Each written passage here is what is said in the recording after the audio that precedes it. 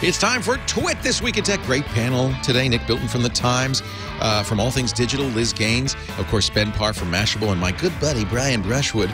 We're going to talk about why Apple should buy Sprint, our favorite Kickstarter projects, and what was the other one?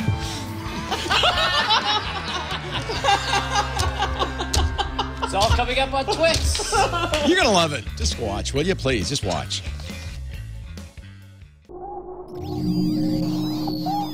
Netcasts you love. From people you trust. This is TWiT. Audio bandwidth for This Week in Tech is provided by the new Winamp for Android, featuring wireless sync and one-click iTunes import. Now with free daily music downloads and full-length CD listening parties. Download it for free at winamp.com/Android. Video bandwidth for TWiT is provided by CacheFly at CacheFly.com.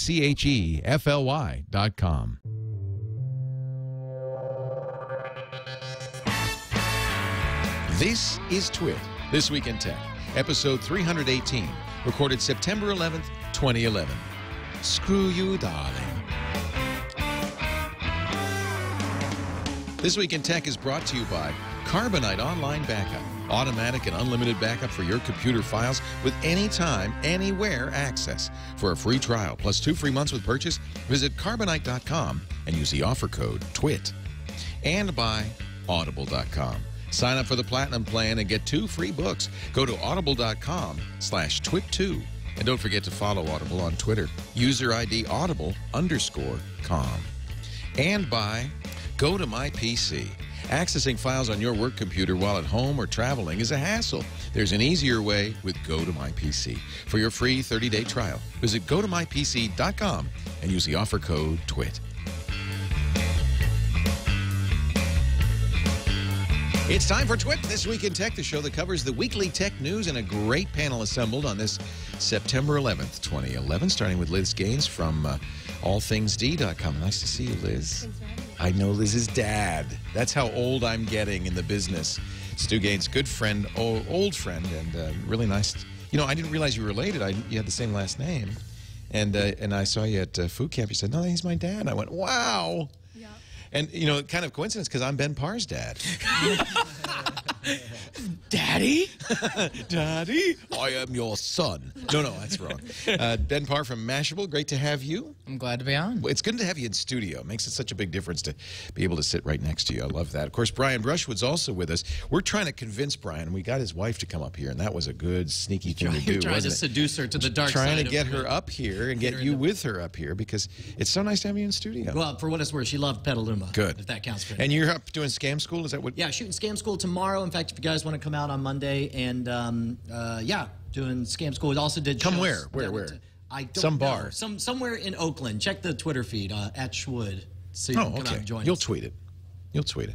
And from so Brian is with NSFW too on our network as well as Scam School. Dude, we're on the front page of iTunes right now. I with saw the that. live Dragon Con show that That's we did. fantastic. That was an amazing show. It was a lot of fun. Yeah. If you ever wanted to see a dance-off between Link and the Red Skull, this is your one time to finally get to see it. And if you don't know what that is, you should start watching NSFW a lot more because those kind of social commentaries show up a lot. You need to know. You need to get with the memes. Yes. Get with the my memes. Yeah. Also here, Nick Bilton, who is a meme all of his own from the New York Times. Good to see you, Nick. Thank you very much. Relocated from New York. Were you in New York during 9/11? I was there. It was 20 blocks north of. I actually watched the whole thing happen. Does this strike you? It seems to me that people who live on the East Coast have a very different kind of feeling about 9/11 than we on the West. It was pretty insane. I actually I was reading a lot of books about Afghanistan at the time, and so I knew a lot about Bin Laden and everything. And so when it happened, I kind of had an idea that that was what was going on. And I was I'd actually just moved back to the city that day. I was in Jersey for the summer, like living in a beach house. It was post bubble, so went. Were you a student at the time, or no? I was worked for some .coms and made a little bit of money, and then wasted it all away skydiving and traveling. And, you were one of them. Yeah, I was one of those guys. You were a bubble boy. Well, I wasn't like a big bubble boy. I was a little bubble boy. That's cool, though. That's great. I honor you for that. Thank you You were very a much. bubble babe. I was a bubble babe. And so I came back to the city on September 10th. And actually, my girlfriend at the time and I had made plans to meet at Windows on the World on September 11th at 7 Oh, o'clock. my God. Oh, wow. And that morning, woke up, and I used to skydive a lot back then. And so I remember looking up at the sky and being like, wow, today would be a great day to go skydiving, because it was like Crystal very, clear. very Yeah. clear and blue. And then watch the planes hit, and then watch the So you towers saw it all fall. happen live. Yeah. Wow. Wow. Now, how quick do you realize that that's not an accident when you're actually there? Instantly, just because I know a lot about planes, and I'd been reading about Bin Laden, and all this stuff was going on. So you probably quicker than anybody realized it was a terrorist Well, attack. 2 days earlier, there was a guy in Afghanistan who used to fight the Taliban, and was he'd been killed 2 days earlier by Bin Laden, and there was like a lot of stuff online about, well, online back then it was a different story, but there was a lot of discussions about what was going to happen, and so knew pretty quickly that what was going on. You knew better, though, than a lot of the news, because I think a lot of the news. Well, a lot of the news, I reports remember were, watching It's an accident. It's an the accident. talking heads like, oh, well, the aviation equipment must have been wrong. The aviation equipment is not wrong. Not on these that planes. wrong, right. Yeah, Not that wrong. Because and- when we were talking about before, they had a couple planes, like it had these crash landing. Even one, like one of those small planes had hit like a World Trade Center maybe in the last year before. So people were wondering, like, is that what's going on? Is this just another accident? Then the second plane hit, then everybody knew. Yeah, it was pretty. It was pretty insane to watch it all unfold. You know, there's so much, of course, every network's doing their 911 remembrance and all that stuff. So we don't necessarily need to go great into it. But there are some tech angles. YouTube has a 9/11 channel, which I think is quite good. This is one way to experience 9/11, and I think there's a whole generation of kids who either dimly remember it or don't remember it. And for them, this is a great archive, and that's one thing we have to remember is that as media progresses, this stuff goes hyper-recorded. Oh, absolutely. This is pre-YouTube, pre-Twitter, pre-Facebook, and yet we have a lot of video. And The thing that I think is fascinating is, this was pre-smartphone, Right. But imagine if it happened today. It'd be a very different. It would be a very, very different media experience. Archive.org, which is Brewster Kahle's really wonderful group. They're archiving the entire internet, but they also have a television news archive that they made with NYU called Understanding 9/11. Oh, really? That is different than the YouTube. It's a little more scholarly, frankly. There's a lot of different information here. It seemed like YouTube was trying to tell the stories. You got a lot of almost documentary-style footage of people telling their experience. It was very moving. I poked around on that last night. Whereas, as the Internet Archive tends to do, they're looking to just preserve the essence, the facts of what happened. Right. And there's a lot of it. But as you say, Nick, it would be so different today.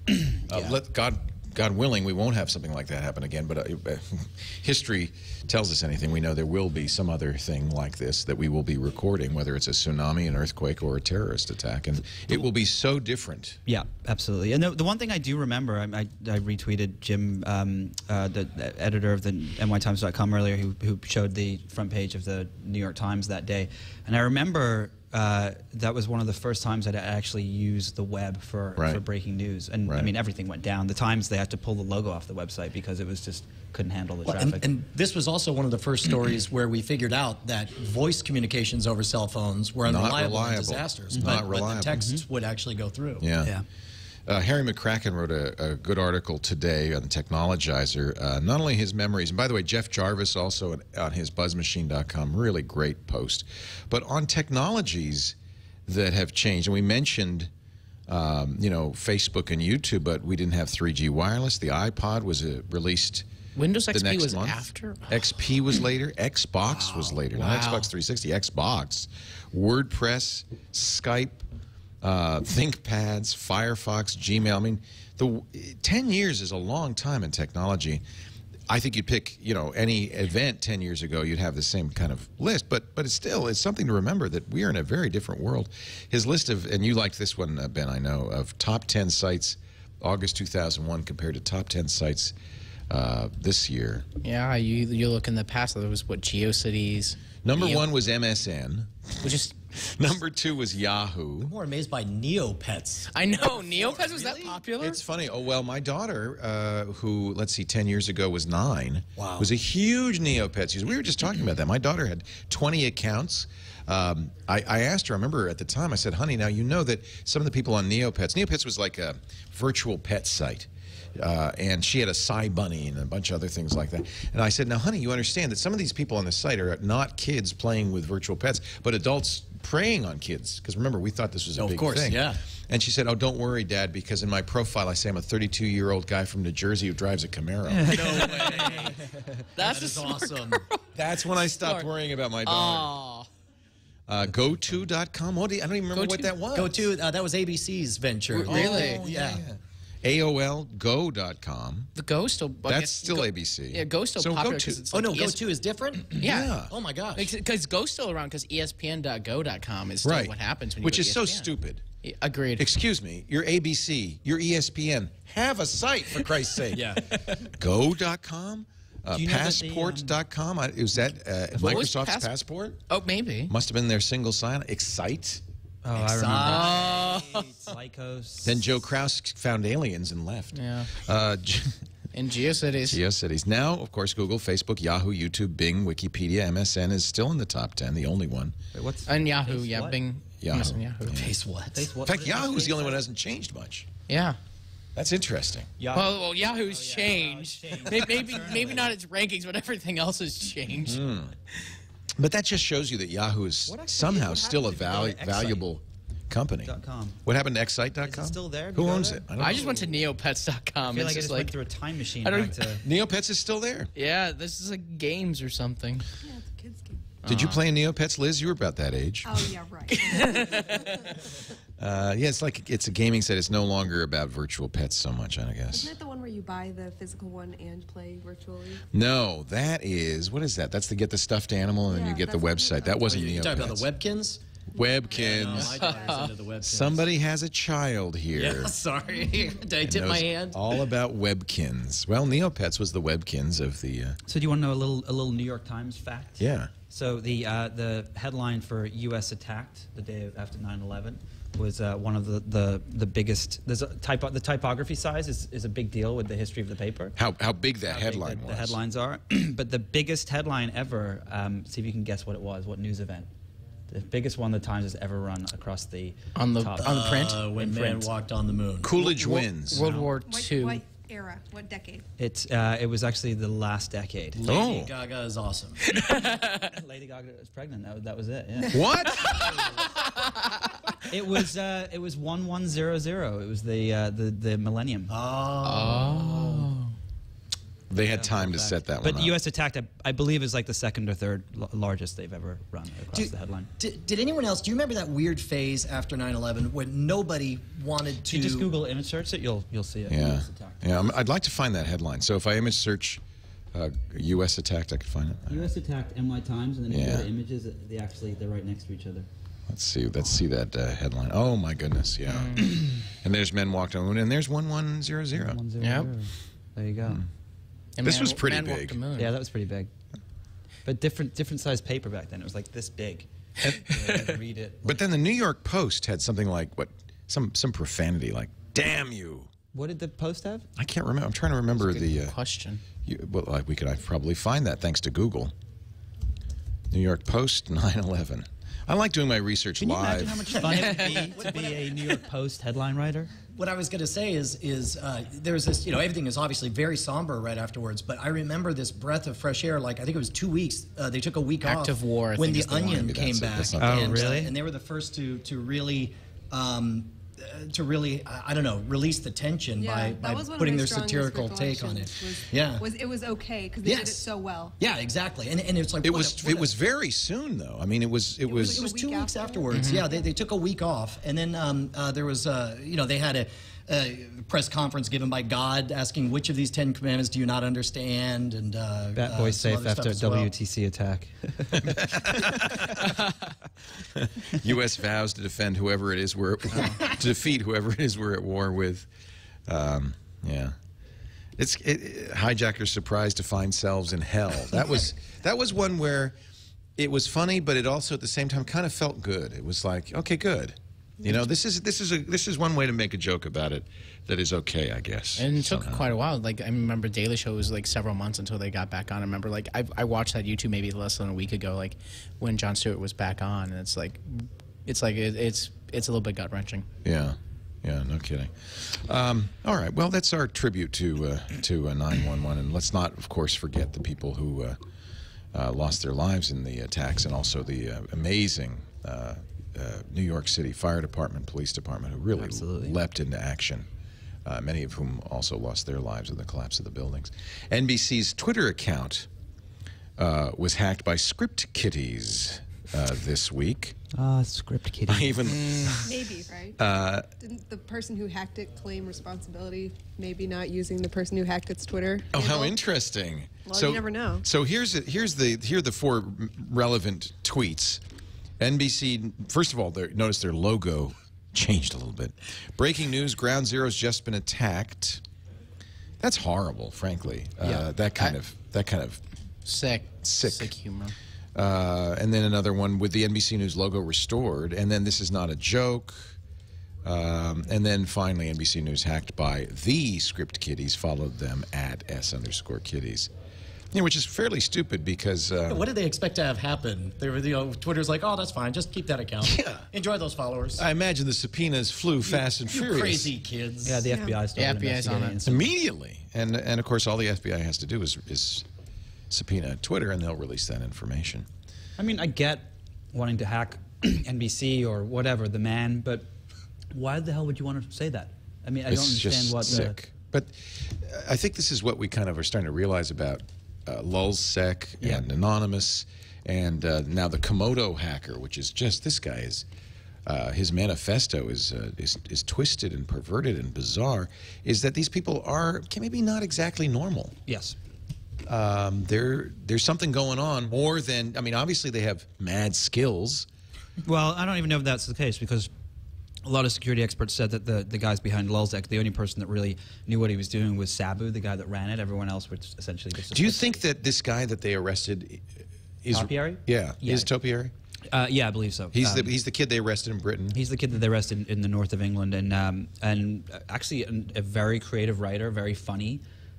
Which Topiary was. Which yeah, but just got him with the wrong group of kids. Yeah. And maybe not a hacker himself, just their communications czar. Correct. Yeah, he doesn't know much about. But we don't know if Sabu has been... Sabu's still tweeting away, and he's there. You know, he's still doing his thing, and so as far as we know. But I wrote a story about who they were a few months ago, and Sabu was really smart about hiding his tracks many years ago. Before he actually even got into this stuff, so there is a wide range of skill among hackers, and there are, well, the script kiddies, of course, at the lowest level. There are people who don't really even know what they're doing. They're using scripting tools that are created by more sophisticated hackers, and there's a lot of that going on, obviously. But then there are people who are very skilled, and those are the ones who are scary. And a lot of those guys actually work in the security industry. And thank God.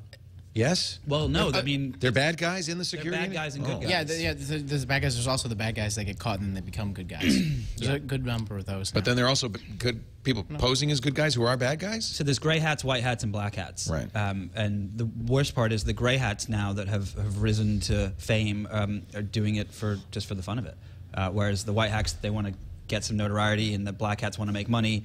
There's no rhyme or reason for the gray hats. And so like at the black hat, the security conferences, you can actually the U.S. government's recruiting a lot more as they're trying to get people to help them defend, because you don't want to have. I mean, this is like, I mean, NBC Twitter hacked is small compared to what a really good hacker could really do, and we've seen what they could do some really just terrible things. Let's talk about Komodo hacker, because this is the guy who first hacked Komodo and their security certificates, and most recently hacked DigiNotar, which is a certificate authority based in Holland.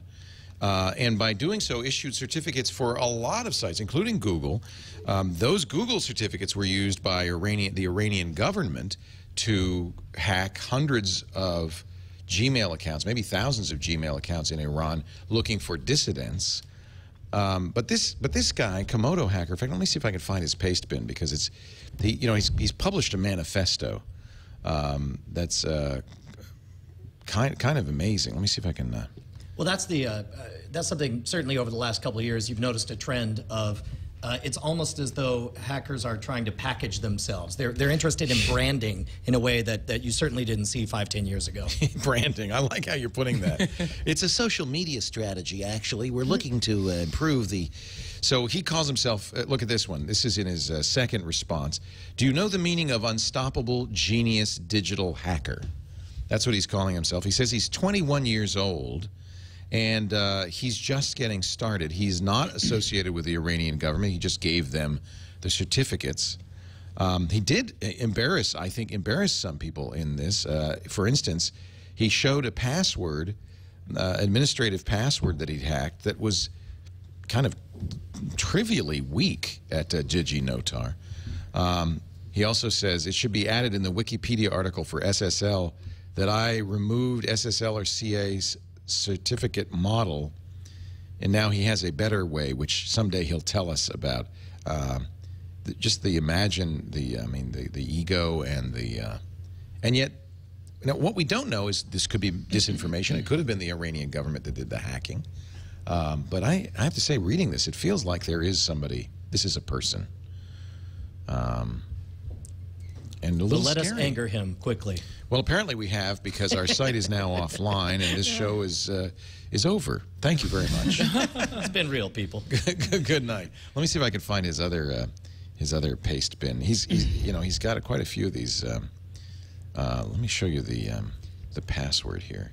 He, by the way, one of the reasons this is credible is that he posted the public key certificate for DigiNotar, which only a hacker would have had access to.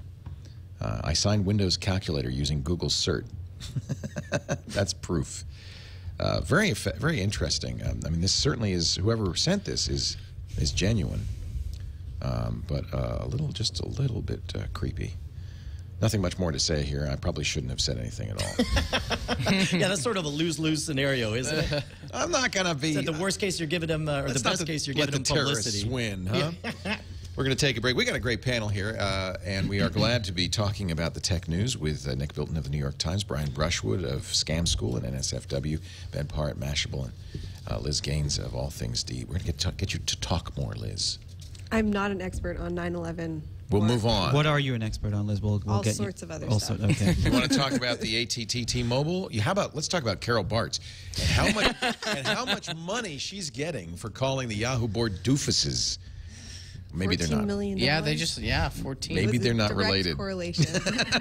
But before we do that, I want to talk a little bit about GoToMyPC.com from the great folks at Citrix. GoToMyPC is remote access done right. If you were going to take remote access and design it to make it easy for you to use, to make it fast, simple, and efficient, this is what you would come up with. GoToMyPC. I'll give you some examples. First of all, 128-bit SSL, point-to-point. You could use it as really, if you're at an open Wi-Fi access spot, use your GoToMyPC account as a way to surf safely, for instance.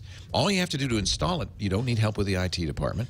It uses something called NAT Traversal, so you don't have to open ports anywhere. You merely install it on your computer at work, Mac or PC, or your computer at home, whichever computer you want to access, and then hit the road. There's a free GoToMyPC app, for your iPad.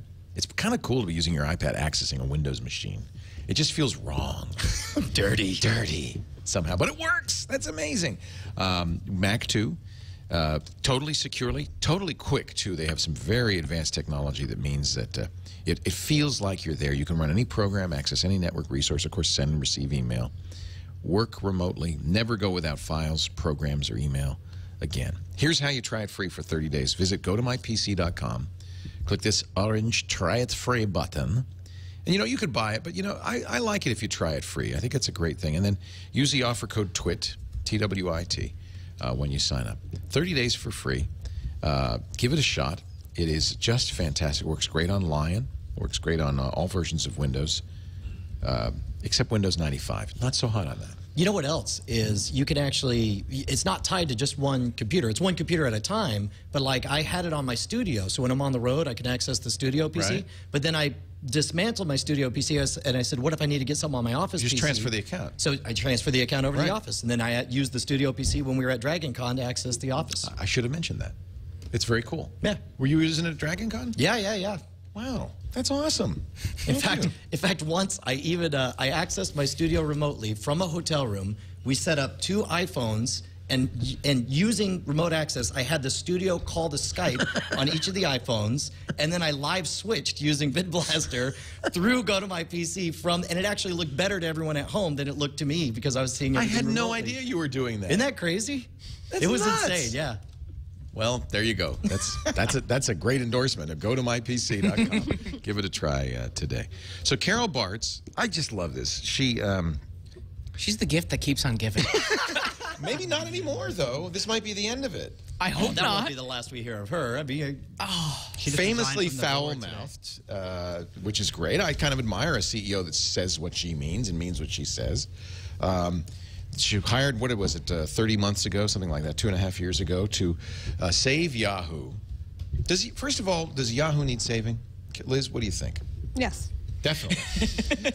they've got great properties. I mean, I'm always amazed because, people will say, well, what about TV.com? I say, oh, Yahoo owns that. Or what about OMG.com? You ever look at OMG? OMG's huge. And Yahoo huge. Finance is still a very, very good tool, and Yahoo Sports is still very big. And the Yahoo News homepage is still one of the biggest traffic drivers to most sites on the web. Well, and we just that's why. saw. I mean, that's why you should care. Yeah. Well, about this is a company that has valuable products. We just saw that list of top 10 websites 10 years ago, and today Yahoo is 1 down, and it was 2 then, it's 3 now. I mean, it's still a strong site. So why is it so hard for the board, and I have to blame the board as much as I would blame Carol Bartz for this.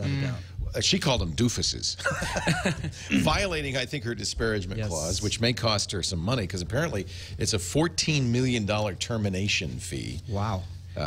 She got, I think probably what happened, so she didn't resign from the board when she was fired. So here's the deal. The chairman of the board is going on an airplane one way. She's going on an airplane another way. So, some people said, oh, that's so cold to fire her on the phone. This is metaphor or this is real life? This is real. Okay. This is a metaphor and real life. So they had to do it by phone. He was reading from a script. He calls her up, said, Carol, you're fired, you ignorant slut, and go away. It said that on the script. I saw it. It was an old Saturday Night Live script, as a matter of fact. You're supposed to read a legal script. Instead, he was reading old Saturday Night Live bits. Yeah. No, and of course, so she immediately, now, this mistake number 1. First, you call the IT guy and say, turn off the email. Then you call Carol, not the other way around. So she gets one last email out, a little shot sent from her iPad, which I thought was kind of cute, saying, they just fired me by phone. Which I think is, it's a little bit of a shot, let's face it. But she's still on the board. There was some ambiguity in there, at least in the interview that she gave, that she was kind of given an option of how do you want to word this. So she... But it all fell apart before then. Yeah. Was apparently her preferred. So in the script it said, now Carol, let's come up with a story. Exactly. And but see, that's not Carol Bartz, is it? No. Story schmory. Do you think that she is at fault, or is the Yahoo board at fault? I mean, I have to say, she was given a very tough task to figure out how to take all these disparate but valuable pieces and sew them in. Delicious, terrible, Flickr ignored. I mean, the things languished under her care. Well, I think that them languishing shows that what Yahoo did not need was someone to be blustery and boost morale. That was not going to fix everything, because that's what she tried to do. But she didn't try to do a lot of other things. That's very superficial to say, well, let's get the morale up. You get the morale up by giving each of these talented divisions the respect they deserve. Yeah, but when you talk about Flickr and Delicious, they weren't money making. No, I'm sure Flickr is a huge drain. They're brands that I think in our world they're seen as affluent and exciting. But but couldn't you go to let's say Google and say, hey, would you like to buy this Flickr division, because this has got some value? That's what they should have. They should have spun them off. They should have put some resources behind them, not just threatened to shut them down. And the things that I, as geeks, and maybe you as geeks, would think about, like Boss, build your own search engine, which was a really cool thing. Yahoo Pipes. Yeah. They had some great programmers making great products. Of course, only geeks knew about those products. But they've done some of that. I mean, they spun off Hadoop, right? Like they turned some of their core technology innovations into something worthwhile. Yeah. I mean, I guess, I don't know. I hate that line about you have to decide who you are. Are you a media company? Are you an ad company? Are you a technology company? But I think it kind of comes into that. Yeah, I think there really is not a lot of leadership shown in any of those. Well, that's the thing. I don't think they need saving. I think they need a direction, and they don't have one. They need a director, right? Well, yeah, you need a director to pick a direction. With a direction, yeah. Right. The director doesn't matter if the train goes 15 different ways. And the problem is Yahoo can't seem to decide what it wants to be, and that's what's so bizarre about this flirtation that they're doing with AOL. It's like if you got two, and I was talking to Justin Robert Young about this earlier today. There's never been a case where two aimless, amorphous blobs of companies ever mashed up and then suddenly had a direction. I don't know. Let's be clear. Yahoo is not flirting with them. Maybe Armstrong was thinking, oh, maybe I can try again at the very, very most. But Yahoo's never going to like seriously consider merging with AOL. It makes no sense. And I think Kara said in All Things D, she said, never, no way, no how. And if Kara says that, I believe her. She said was very, very, very clear. I think in the end with it, it's just they needed they put in somebody to find more efficiencies in the system. Bartz is not a visionary leader; she's an efficiency. She got it made Autodesk efficient, so they thought she could do the same thing for Yahoo. What they really needed is someone with more vision that can set a direction.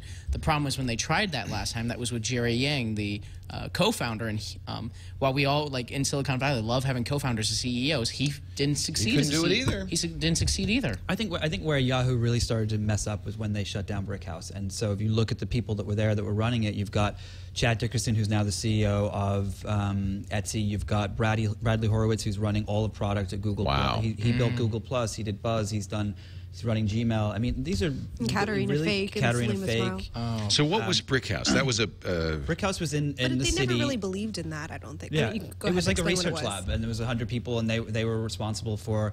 You had Daniel Raffel, who has his own startup now. You had all these people that were. That's where Pipes talented. came from, by the way. That's where Pipes came Remember from. Fire Eagle? Yep.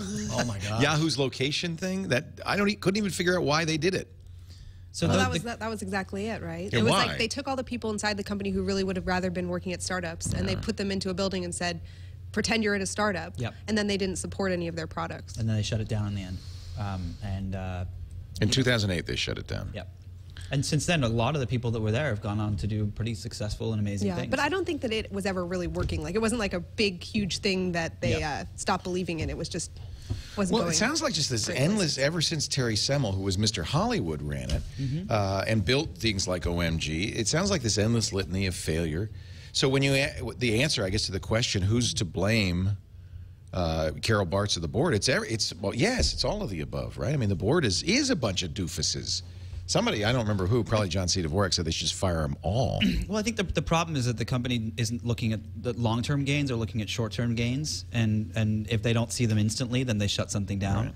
Right. And then I don't think they're, I mean, I personally don't see them looking at the big picture of what, 2 to 5 years from now. I don't know what they can do at this point. They're too impatient. Yeah, they're way too impatient. How long was Carol there for? I mean, it wasn't... January 2011, not 2009 to now. That's just over 2.5 years. Yeah, and from people I've spoken to within Yahoo, there were not. It was very difficult to make changes because of the organizational structure. If you have the stomach for it, it could be a really great place to work right now. I mean, there's. I mean, really, because there's opportunity. Yeah, I mean, there's still so much to work with. And I mean, I was speaking this week with someone who's working on their social efforts, and they have like incredible opportunities to kind of socialize some of their media consumption experiences that, Facebook could try to start to do that, but no one goes to Facebook to consume media yet. So they'd have to be starting from scratch. All right, you're in charge at Yahoo. What would you do? Come on, Liz. I want to give you a job. I just gave, no. Yeah. I got to work on my swearing vocabulary. Carol, interview with Fortune Magazine's Patty Sellers. Carol Bartz says, these people effed me over. Jeez Louise. The one, I don't know, though. I mean, I do have some sympathy for her in that they knew it wasn't working for a long time. Right. Like, why was this week so important? Why could they not have figured out anything before just dropping the bomb? Well, once they make that decision, like they have to just they can't wait a week and try to work it out. They did. I mean, they should have fired her a while ago. I mean, it wasn't working for a long time. Yeah, they should have. I think that's part of. So who can? I mean, I can't imagine. I heard the rumors this week that Yahoo and AOL would get together and Armstrong run the whole thing. We know that's not true. That's, I just can't. I don't know who can come in and. Who would have thought, though? Here we would be talking about Yahoo and AOL, and that AOL would be in better shape in 2011 than Yahoo would be. That's just bizarre. Well, I think someone at AOL just wanted everyone to stop talking about TechCrunch, so they're like, you know where the we'll big merge with Yahoo. Yeah. Hey, that's a good idea. That distracts everybody. It's a misdirection. You're a magician. You know how that works. Pay no attention.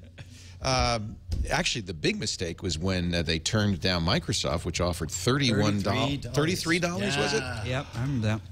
Currently Yahoo's worth less than $15 a share. If they had accepted Microsoft at $33, and they said, "Oh no, we're worth more than that," and they wouldn't take it. Crazy.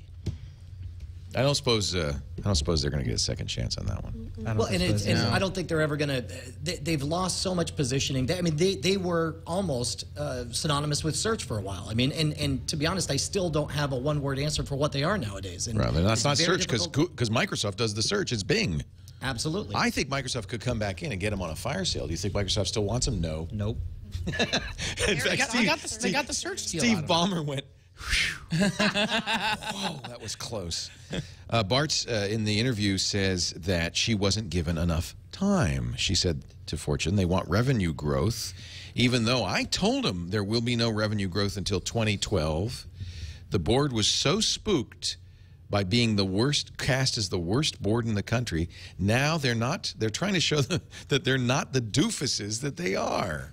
Okay, so that's the disparagement right there is her saying, because that was like a double negative too. Well, that's that and calling them effers. Well, yes. And I don't know the exact intricacies of what's being argued over, but I think the whole payoff has a lot more to do with the fact that they fired her than whether or not she's on the board or not. Like, it was pretty clear she wasn't going to be on the board if she's been fired as CEO of the company. Yeah, she should not. She said in like the interview, like, I'm going to stay on the board. It's like that's not. She said she plans to stay on the board. She resigned on Friday, and I think they probably said like, if you just resign and just shut up from the rest of the time, we'll give you $14 million. So just please be quiet. It's a good deal for her, and I don't know what they're going to do at this point, but it's kind of sad. I mean, this is a great company with a... It really depends who they put in as CEO. Who is there? If Leo. Beyond Leo and Mike Arrington. I could run that company into the ground real quick. All right, Mike Arrington. Now we got to talk about Mike Arrington. What is there to say about Mike Arrington? All right, we're done. Let's move on. I think, Ben Parr, if you were thanking Carol Bartz for all the good text, I think you got to thank Mike Arrington. He's great. I think this is great. So just to summarize, I can't even summarize. This is something we saw coming the day that AOL announced, the day that Mike Arrington goes on stage with Tim Armstrong and says, "Yeah, we're great buddies. It's gonna be great." You knew this day was not far off. One year, almost to the day later. Yep. First he slams Engadget, which is Yahoo's #1 property. AOL's #1 property, saying, you know, they're not journalists. I don't know what he said. It was ridiculous. Joshua Topolsky and Nilay Patel leave shortly thereafter, rightly so. In fact, Topolsky tweeted, "I am so glad I don't work for AOL right now," just the other day. Then what else happened? The memo, the AOL private, company memo that he released immediately, but you'd expect that. Oh, yeah. He's independent. In fact, I think that's probably good journalism. But he was rattling the cage. It looked like he wanted to get out of there. And, of course, finally, he starts the Crunch Fund, which is a $20 million venture fund that's designed to invest in the companies that TechCrunch covers. Now, AOL must have known this was coming because this is what TechCrunch was started to do. Right. So, AOL invested in the fund. Yeah, and they put $10 million into the $20 million fund. So it's very confusing. But then Arianna Huffington, this is the problem. Arianna says, "Well, you can't make me have this man. Yes. You can't edit." Is that a new voice for Leo? Yeah. Arianna he says, "No, darling, this man cannot edit. He's so, and this is the problem. Actually, I feel sorry for Tim Armstrong because he's got, on the one hand, he's got two very strong personalities. He's in a polygamous relationship with Arrington and Arianna. And they're both shooting at each other, and he's in the middle. Yeah. I'd hate to be in his shoes right now.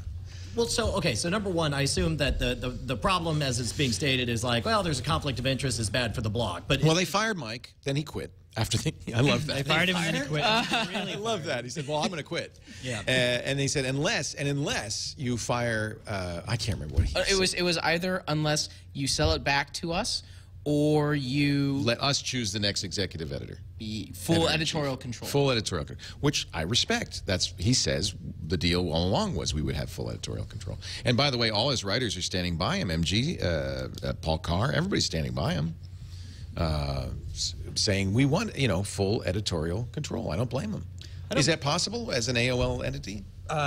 Depends how much input Ariana has. She wants to run it. She wants to run it. She wants to run everything. She doesn't want to have this. It's mine, darling. It's all mine. She doesn't want to have this media organization that's like she runs the media empire. That's what Tim basically gave to her, except for this one little one in the in the corner. That's not gonna fly. But that's what he said. He said we understand that TechCrunch is a different kind of journalistic entity.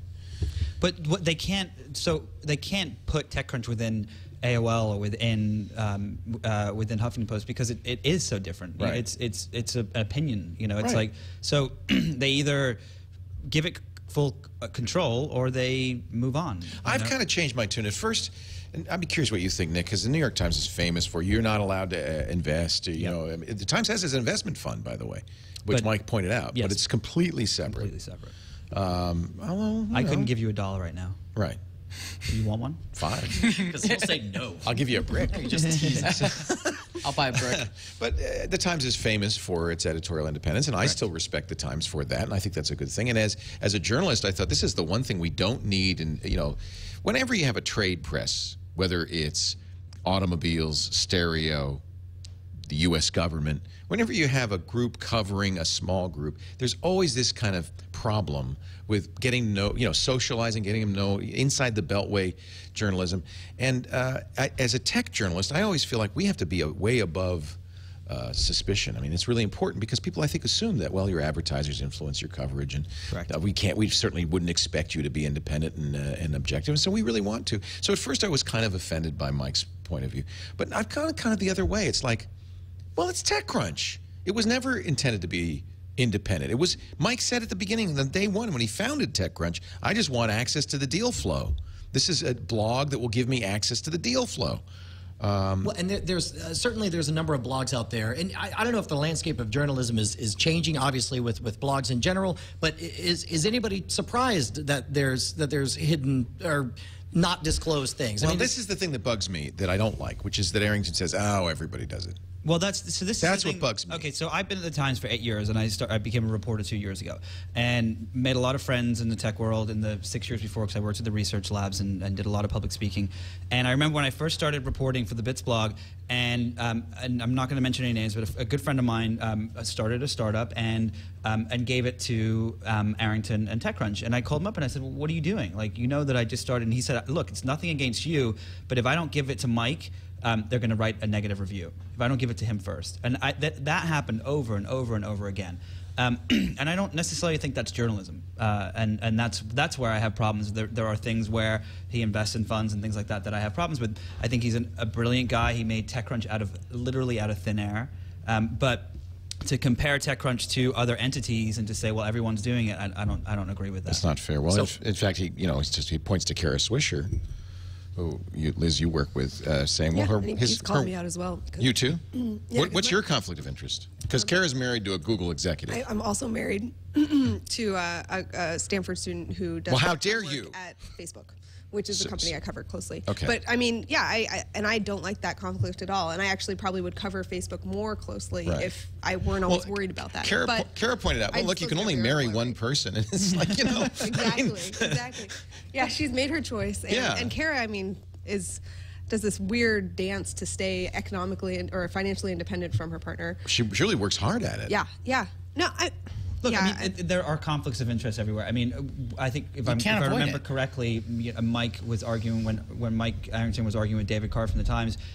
He brought up an example of when the Times wrote about the Boston Red Sox and the Times company actually owns part of the Boston Red Sox. I mean, does every single article that everyone has something to do with? But the way that TechCrunch writes is different, because TechCrunch writes, and a lot of blogs do now, and I do think I've sensed this distinction of having moved now from GigaOM to All Things D, where we're really much more careful about stating our own opinions. TechCrunch has an opinion in every article you'll read. You'll say, I think that's TechCrunch. That's why I love it. Which is why I love TechCrunch. Which is why I love to read it, because of that. Right. Yeah. No, but it's a much bigger journalistic question. This is not something that should be discussed just within the realm of technology and TechCrunch and the New York Times. I mean, it's the question of that I think is actually going to come to a head much more now with everyone's on Twitter and all these journalists that are coming out of school that have this long history of, I remember when I first started at the Times and 8 years ago, and I was in a news meeting, and I walked out and I said to one of my editors, I said, "What do you think about X?" And he was like, "I don't have an opinion on that." And I was like, "What do you mean? Of course you do. Opinion on that?" And of course like, you do. I'm a reporter. I don't have an opinion. Right. I was like, "Come on." I was like, "You have an opinion." I was like, "I know you don't have an opinion," but he really steadfastly said, "I do not have an opinion." And if you look at my Twitter feed, you can tell I like Mini Coopers or I like M&Ms or whatever it is.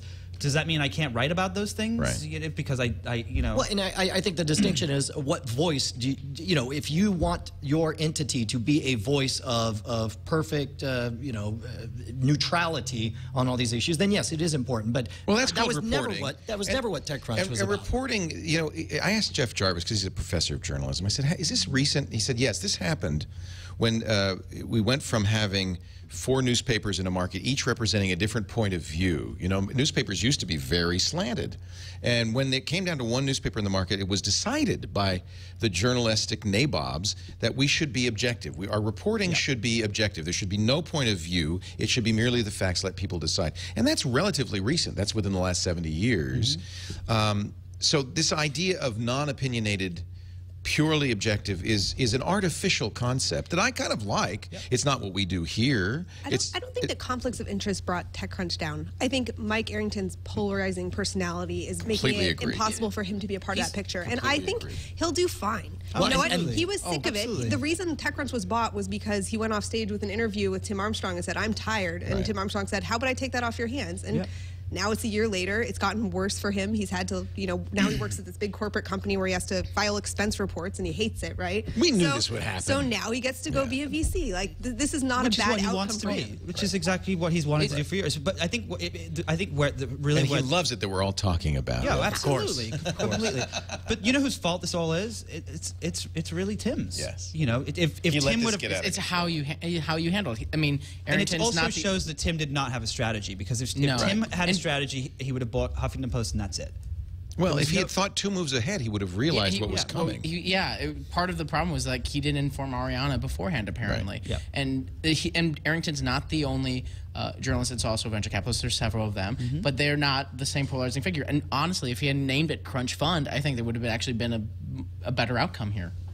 I think what my question is how, I respect the fact that MG Siegler and Dave and Paul Carr and all those guys are standing behind the person that they respect who's given them this job and made this name for them. But I wonder. I think they're very loyal. Yeah, they're very loyal, and I admire that. I think they also really love writing about themselves, and now they have this awesome opportunity to do so. No, but what happens to them now, right? It's like, I know people that worked in the Elliot Spitzer camp, and their careers were pretty messed up because of the selfishness of Elliot Spitzer, right? What happens to these guys now, depending on what happens to TechCrunch? I think that's my question. Yeah. Let's move on, because it is kind of an inside baseball argument. I don't think the real world out there cares. Although as journalists, we care a lot, because it really, we do, and it really affects.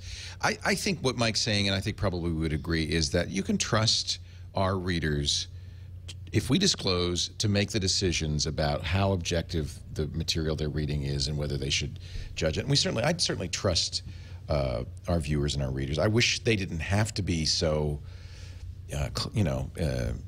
discriminating, but they do. And the truth is, there probably always was some bias. So it's not a bad thing to tell people, look, you got to consider the source and judge whether that source is reliable on your own. And I think that's appropriate. I don't think that's inappropriate. I think that'll be the outcome of all of this. We live in a new world where everybody has an opinion, and you just have to weigh each person and see if you trust that person's opinion. So AT&T's opinion of T-Mobile is, they're awful. They're terrible. Please let us buy them. So it's a very interesting argument. AT&T answered the government's lawsuit. Of course, the DOJ is asking the courts to block AT&T's $39 billion takeover of T-Mobile. AT&T says, well, here's the problem, that T-Mobile really isn't doing very well. And we want to buy them for the wireless spectrum, not because their operations are so good. This is almost like they're using that pickup artist terminology. They're trying to neg T-Mobile in order to take her to bed or something. Okay, Mr. Scam School, explain how this helps them get free drinks. Oh, no. Well, I mean, I'll tell you, the part that kills me is how disingenuous this whole thing is. It's so disingenuous. If what you want to do is bring a better consumer experience, here's a nutty job. Take whatever money you were going to spend on T-Mobile and spend it to improve your service. Which we found out, by the way, thanks to a leaked memo. Their own lawyers leaked a memo that said it would cost us $3.9 billion to get to the 97% 4G coverage that we're claiming is the big benefit of the AT&T T-Mobile merger for 10 times more. Right, exactly. DOJ, I mean, the AT&T says, quote, T-Mobile is losing customers and subscriber shares in a growing market, is not a unique or material competitive constraint on AT&T, and will not be one going forward in the absence of this transaction. In other words, these guys is history anyway. You really should let us merge. You know, there is a reason, there is maybe some precedent for that because, of course, the federal government allowed, there are only 2 satellite radio services in the U.S., and they allowed XM and Sirius to merge because the argument was they're going to go under without us, you know, without the merger. Well, I don't think we're running that threat with AT&T. AT&T ain't going under, but what if T-Mobile would anyway? Well, you know, why not let them buy it? Well, then let them go down and then let them AT&T come in and buy it on a fire sale. Yeah, I mean, I don't understand. Is there one person? I would love to have a drink with the one person who thinks this is a great idea and that consumers will win. Well, we can go over to AT&T. We can go over to AT&T headquarters, and I'm sure we can find a couple. We'll find that person to buy you a drink. In fact, here it is. The merger is good for consumers, says AT&T. The combination of T-Mobile and AT&T is good for consumers. Integrating the 2 networks will free up spectrum and create substantial new capacity to meet the spectacular growth in demand resulting from an increasingly online world. They're just throwing crap in there, aren't they? Just phrases, random phrases. The book The Master Switch by Tim Wu. He said this would happen. Yeah, he said this would happen. And what he did was he went back and looked at the history of trying to relate to the internet and startups and he used long distance service as an example. He used long distance. So apparently, you know, back when AT&T and all those guys first started out, it was essentially the internet of the telephone long distance era, and there were thousands and thousands of these companies that offered long distance service, and AT&T gobbled them all up and ended up having a monopoly over long distance, and we kind of got screwed, as we always do. And this same thing could happen again. You know, I respect him a lot. We've been trying to get him on, but he works now for the FTC. So that's not going to happen. And you probably have the same problem. He won't talk. Yeah. He says, well, the FTC doesn't like me to talk. But Tim, I think there is an argument that, yes, it's certainly important to look at history, and history does sometimes repeat itself. His position is that all new technologies start open, and then the powers become closed. Powers that be make sure it becomes closed. Like AT&T originally with the answer machine, they tried to block it because they believed that it would make people not need to have phone services and things like that. And they probably should have, but too late. Too late. It's all the fault of the answering machine. I just think that the internet is more resilient than long distance service, and I'm not so worried. Well, about it is and it isn't, and this is probably a great discussion because the internet is more resilient because it's an open platform, and it's why it's going to end up beating apps probably on mobile devices. However, the wires that we use for the internet are all owned by AT&T and Verizon. Very, very few, you know. Yeah. The cable companies and just a few. Yeah. Verizon, yeah.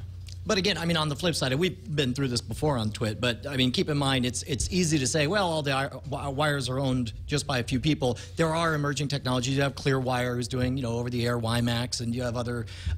So Sprint immediately acquired them. Well, yeah, well, there is that. You're not helping my point, Leo. I have 2 words for you: Google Fiber. I agree. I am praying. In fact, I keep watching this DOJ action, hoping that perhaps it maybe puts Sprint into play, maybe puts T-Mobile back into play, and that somebody like Google or Apple will come along. I hope Apple buys Sprint. It would be a $16 billion deal, I believe, or something like that. They can pay cash. So much sense. Everyone's been speculating, like talking more about Apple buying like a carrier. I just can't see it. I can understand why it might make sense, but I just can't see it. Let's take a break. I want to know why Nick thinks it's a good idea, and maybe Google buying somebody too, or not. Well, I mean, Google buying somebody, or Google buys T-Mobile, Apple buys Sprint. How about that? I would be okay with that. All right, let's talk about it. Well, no one can afford AT&T, so you know. Right. So it has to be a little one. Yeah. But Apple and Google have plenty of cash. Yes. And they could pay cash. They could write a check. Apple's got $74 billion now. Yeah. They could write a check. Yeah. Wow. Let's talk about it in a second. First, I want to talk about backing up. We got a great panel here. Nick Bilton from The Times, Brian Brushwood from NSFW, Ben Parr from Mashable, Liz Gaines from All Things D. Yeah, I didn't realize you used to work for Ohm. 4 years. I love Ohm. I love him too. I love him too. He called me the Yoda of the internet. I think he's the Yoda of the internet. He is the Yoda of the internet. I have edited his stories enough. Who is his grammar Princess is Leia? very much more similar to Yoda. She is. That's where he learned his craft. Yeah, yeah. Ohm's just amazing. I just think he's a great guy. However, I also think All Things D is fantastic. Those are two really. Now, by the way, Ohm was used as an example by Mike Harrington. He said, "Look, Ohm's investing. How come Ohm Malik gets away with investing? Giga Ohm gets away with investing, and nobody says word one, and then Mike Harrington does it. What's the difference?" You know, I don't think that you can likability. Exactly. It's all about perception. It's not about the actual. Perception. Yeah, I mean, you know, as a Giga Ohm reporter, I was totally uncomfortable with that relationship because it was someone else's conflict that I had to disclose. That you know, it was a weird place. Right. It was not a happy thing for me as a reporter. Yeah, you don't want to be put in that situation. But I think, you know, Ohm is not a daily reporter anymore. Right. He writes kind of columns about his intuitions, He's which just are brilliant. often right about. Well, I I read things read way far off in the future, and it's not really about the kind of deal flow that he's doing. I read Fred Wilson for the same reason. I mean, he's a venture capitalist. He's got investments, but I don't read him for his reviews of what's, you know, of a Web 2.0 company and whether it's a good company. I read him for his insights, and I think the same thing. And frankly, I think Mike has insights. So, you know, these guys are pundits. We're pundits. I don't think there's anything wrong with it. Anyway, we'll get back to the conversation, and I want to know why Nick Bilton thinks Apple should buy Sprint and how we can talk them into doing that. But first, Pretty please. Pretty please. Let's talk about Carbonite. It's back up, done right. Carbonite was created. It's an interesting story. David Friend, who created the ARP synthesizers, is kind of a serial entrepreneur. He was enjoying the fruits of his leisure. His daughter was in college. She called home and said, "Daddy, I lost my term paper." And he thought, you know, I can't help her. She's got no backup. There must be a better way. So he literally said, "I'm going to invent something," and he invented Carbonite. Kind of nice story because it goes full circle, because last year when my daughter headed to college as a freshman, of course, she went with a laptop and Carbonite installed on it because I didn't want to get that phone call in the middle of the night. Carbonite's cool because you put it on, it's great for a laptop. You put it on and it just starts backing up. Whenever you're online, it's backing up. Uses SSL, so even if you're at an open access spot, it's completely secure. You can add your own encryption, by the way, strong encryption, so your privacy is guaranteed. It's cloud storage. You know, this is cloud storage before anybody even really started talking about this. You can log into your Carbonite account on any computer, on your iPhone, your iPad, your Android phone, your BlackBerry, and there's your data. So you don't even have to wait for a disaster.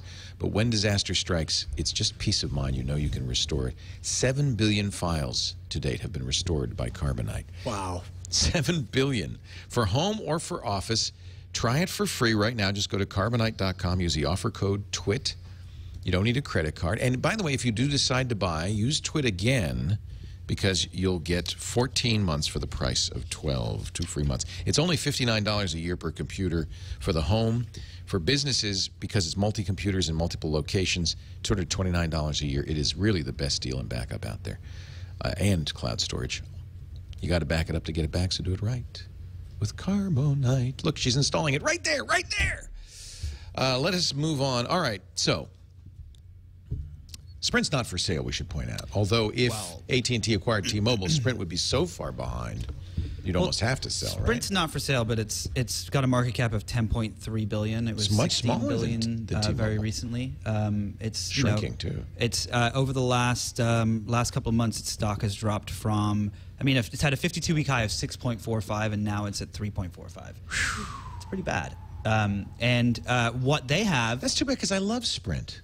Sprint is great, but what they have is an amazing data network. Right. They don't have a great voice network. Who cares? Who uses a cell phone voice? But the next generation of all these Mac products are going to have data in them. And so if you purchase for $10 billion, let's just say they pay $15 billion, they still have $55 billion in the bank. Right. It's like nothing. Apple, you're talking about. Yeah, Apple. Well, and the rumor is that Apple will offer the iPhone 5 on Sprint, Yes. and that Sprint might offer an unlimited data plan. Correct. The last company, and of course you have to when you're the also-ran. This is why I want to keep T-Mobile alive, because being weak is good for consumers because you have to entice them. I'll tell you what, this is certainly super engaging for me because I still have the unlimited plan on my iPhone 4. I got grandfathered in. Yeah, but you know it's just a matter of time. Well, and that's just it. And in fact, the thing that kills me about it is that I'm limited. I can never tether legally. And of course, AT&T is now cracking down on people who tether. I got one of those texts saying, "You're tethering, bad boy."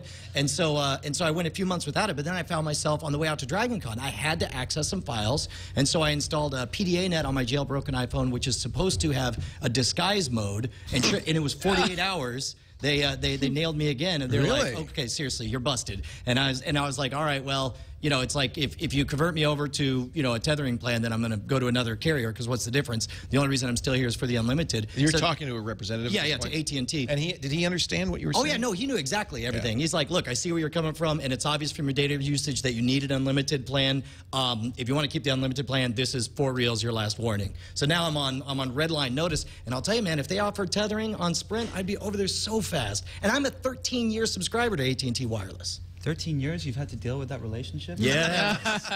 Awful. You know, isn't the customer service equally bad though everywhere? I mean, they're all kind of. Well, Sprint. You know, I've spoken to Sprint's CEO, and they really made an effort to try to. Because I left Sprint about 10 years ago because they were really awful. When he came back, that was the first thing he did. Yeah, he was like, "I'm going to make customer." What's service. his name? I forget Dan Hesse.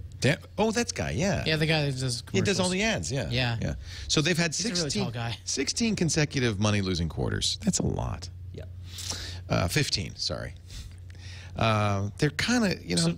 So back to the original point. You want Apple to buy them so that they can put data on all of their devices and say, like, the data's going on all the devices. That's not a question, right? If you look at some of the rumor sites and things like that, you can see next generation MacBook Airs and MacBook Pros that have 3G. You know, they have the 3G and the 4G chips built into them. An Air requires 3G. It just begs for 3D. Does. Everything does. Yeah. Well, and what are the things? Your freaking refrigerator wants 3G. So the question is, does Apple charge you for that? Is that just one more thing you have to pay for? Or when you start to look at competitors, they're going to try to get into this space, and when you start to look at tablet competitors, which is the biggest deal for Apple right now, you know, when Amazon releases their color tablet in the next couple of months, which they're going to do, it's going to have built-in 3G. You're not going to have to pay for it. So here's the other thing is that if Sprint really does have the bandwidth, then Apple has the branding that would allow people to pay an outrageous amount for wireless coverage that just always works. Correct. So here's the problem I have with the whole thing. Sprint is just the U.S. The Apple is, and it's CDMA, which means it can only be the U.S. It can only be the U.S. Like purchasing this thing doesn't really help them outside of the U.S. And they're much bigger than just the U.S. It doesn't solve the overall problem. They would need a worldwide network, and there's no acquisition they could make to do that. They would have to make 5, 6 of them, and that would cost $75 billion. Too bad they don't have enough money to buy Deutsche Telekom. Then you'd have everything. What's Deutsche Telekom worth these days? 200? Well, if T-Mobile's worth 39 billion, I think Deutsche Telekom. They're worth a lot of money. But you don't have to be an all-cash deal. Well, Apple stock has got some value. Apple stock has got some tremendous. You don't have to say here's a check. You can work out a deal. Well, I mean, AT&T has a market cap of 164 billion, completely out of the question. But I wouldn't buy AT&T if they were like $12. Right. I mean, no offense to AT&T, but maybe the strategy is that they focus on the U.S. for that, and then they have a 3G chip that works across overseas or something like that. I don't know. Well, there is the Qualcomm chip that's both CDMA and GSM. This is the next chip, the chip that's going to be in the next iPhone. The other problem with the strategy is if the partners will get pissed and they'll just be like, "We're not going to sell your iPhones once you sell it," and that's. Oh, come on! The partners are so pissed right now at a million things Apple's done. And what about the text messaging thing that's coming out? That is crossing. Acquiring Sprint would be crossing the line. I don't know. I swear to you. Can you turn your back on the iPhone though nowadays as a carrier? It's worth gold. It's gold. That's a gold phone. Verizon survived forever without the iPhone. They would survive with. They survived, but now they're happy. How long until? Do you want to just survive? Do you want to be at the whim of Apple if you are Verizon or AT&T? Hey, this is business. You're always point. Somebody once told me, because I said I want to start my own company. I said I don't have to worry about the man, and they said somebody's always the man.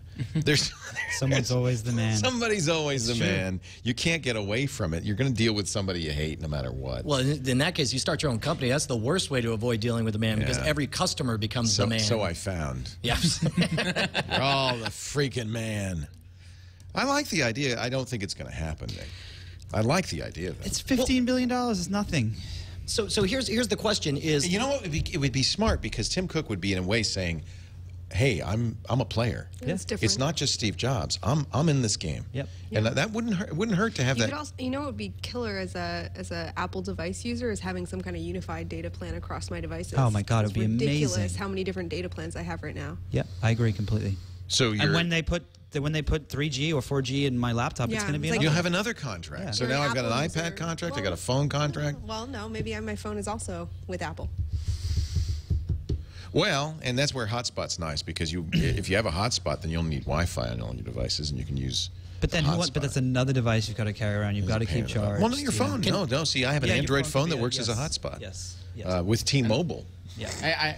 I have a hotspot that's with Verizon only because I want to make sure my AT&T phone fails. I have Verizon as a Verizon backup because has it, yep. just none of the networks are reliable enough. See, that's I what you're was missing, amazed Brian. You need a hotspot. Well, yes, I definitely do. And that was one of the best parts when I was traveling with OMG Chad. He had the Verizon smartphone, and I had the Apple iPhone. So we would take turns, That's laughing why at we each other. hired him away from you. I know. But now I've got John Tilton, who has another iPhone. So now we're both. Damn you. Yeah.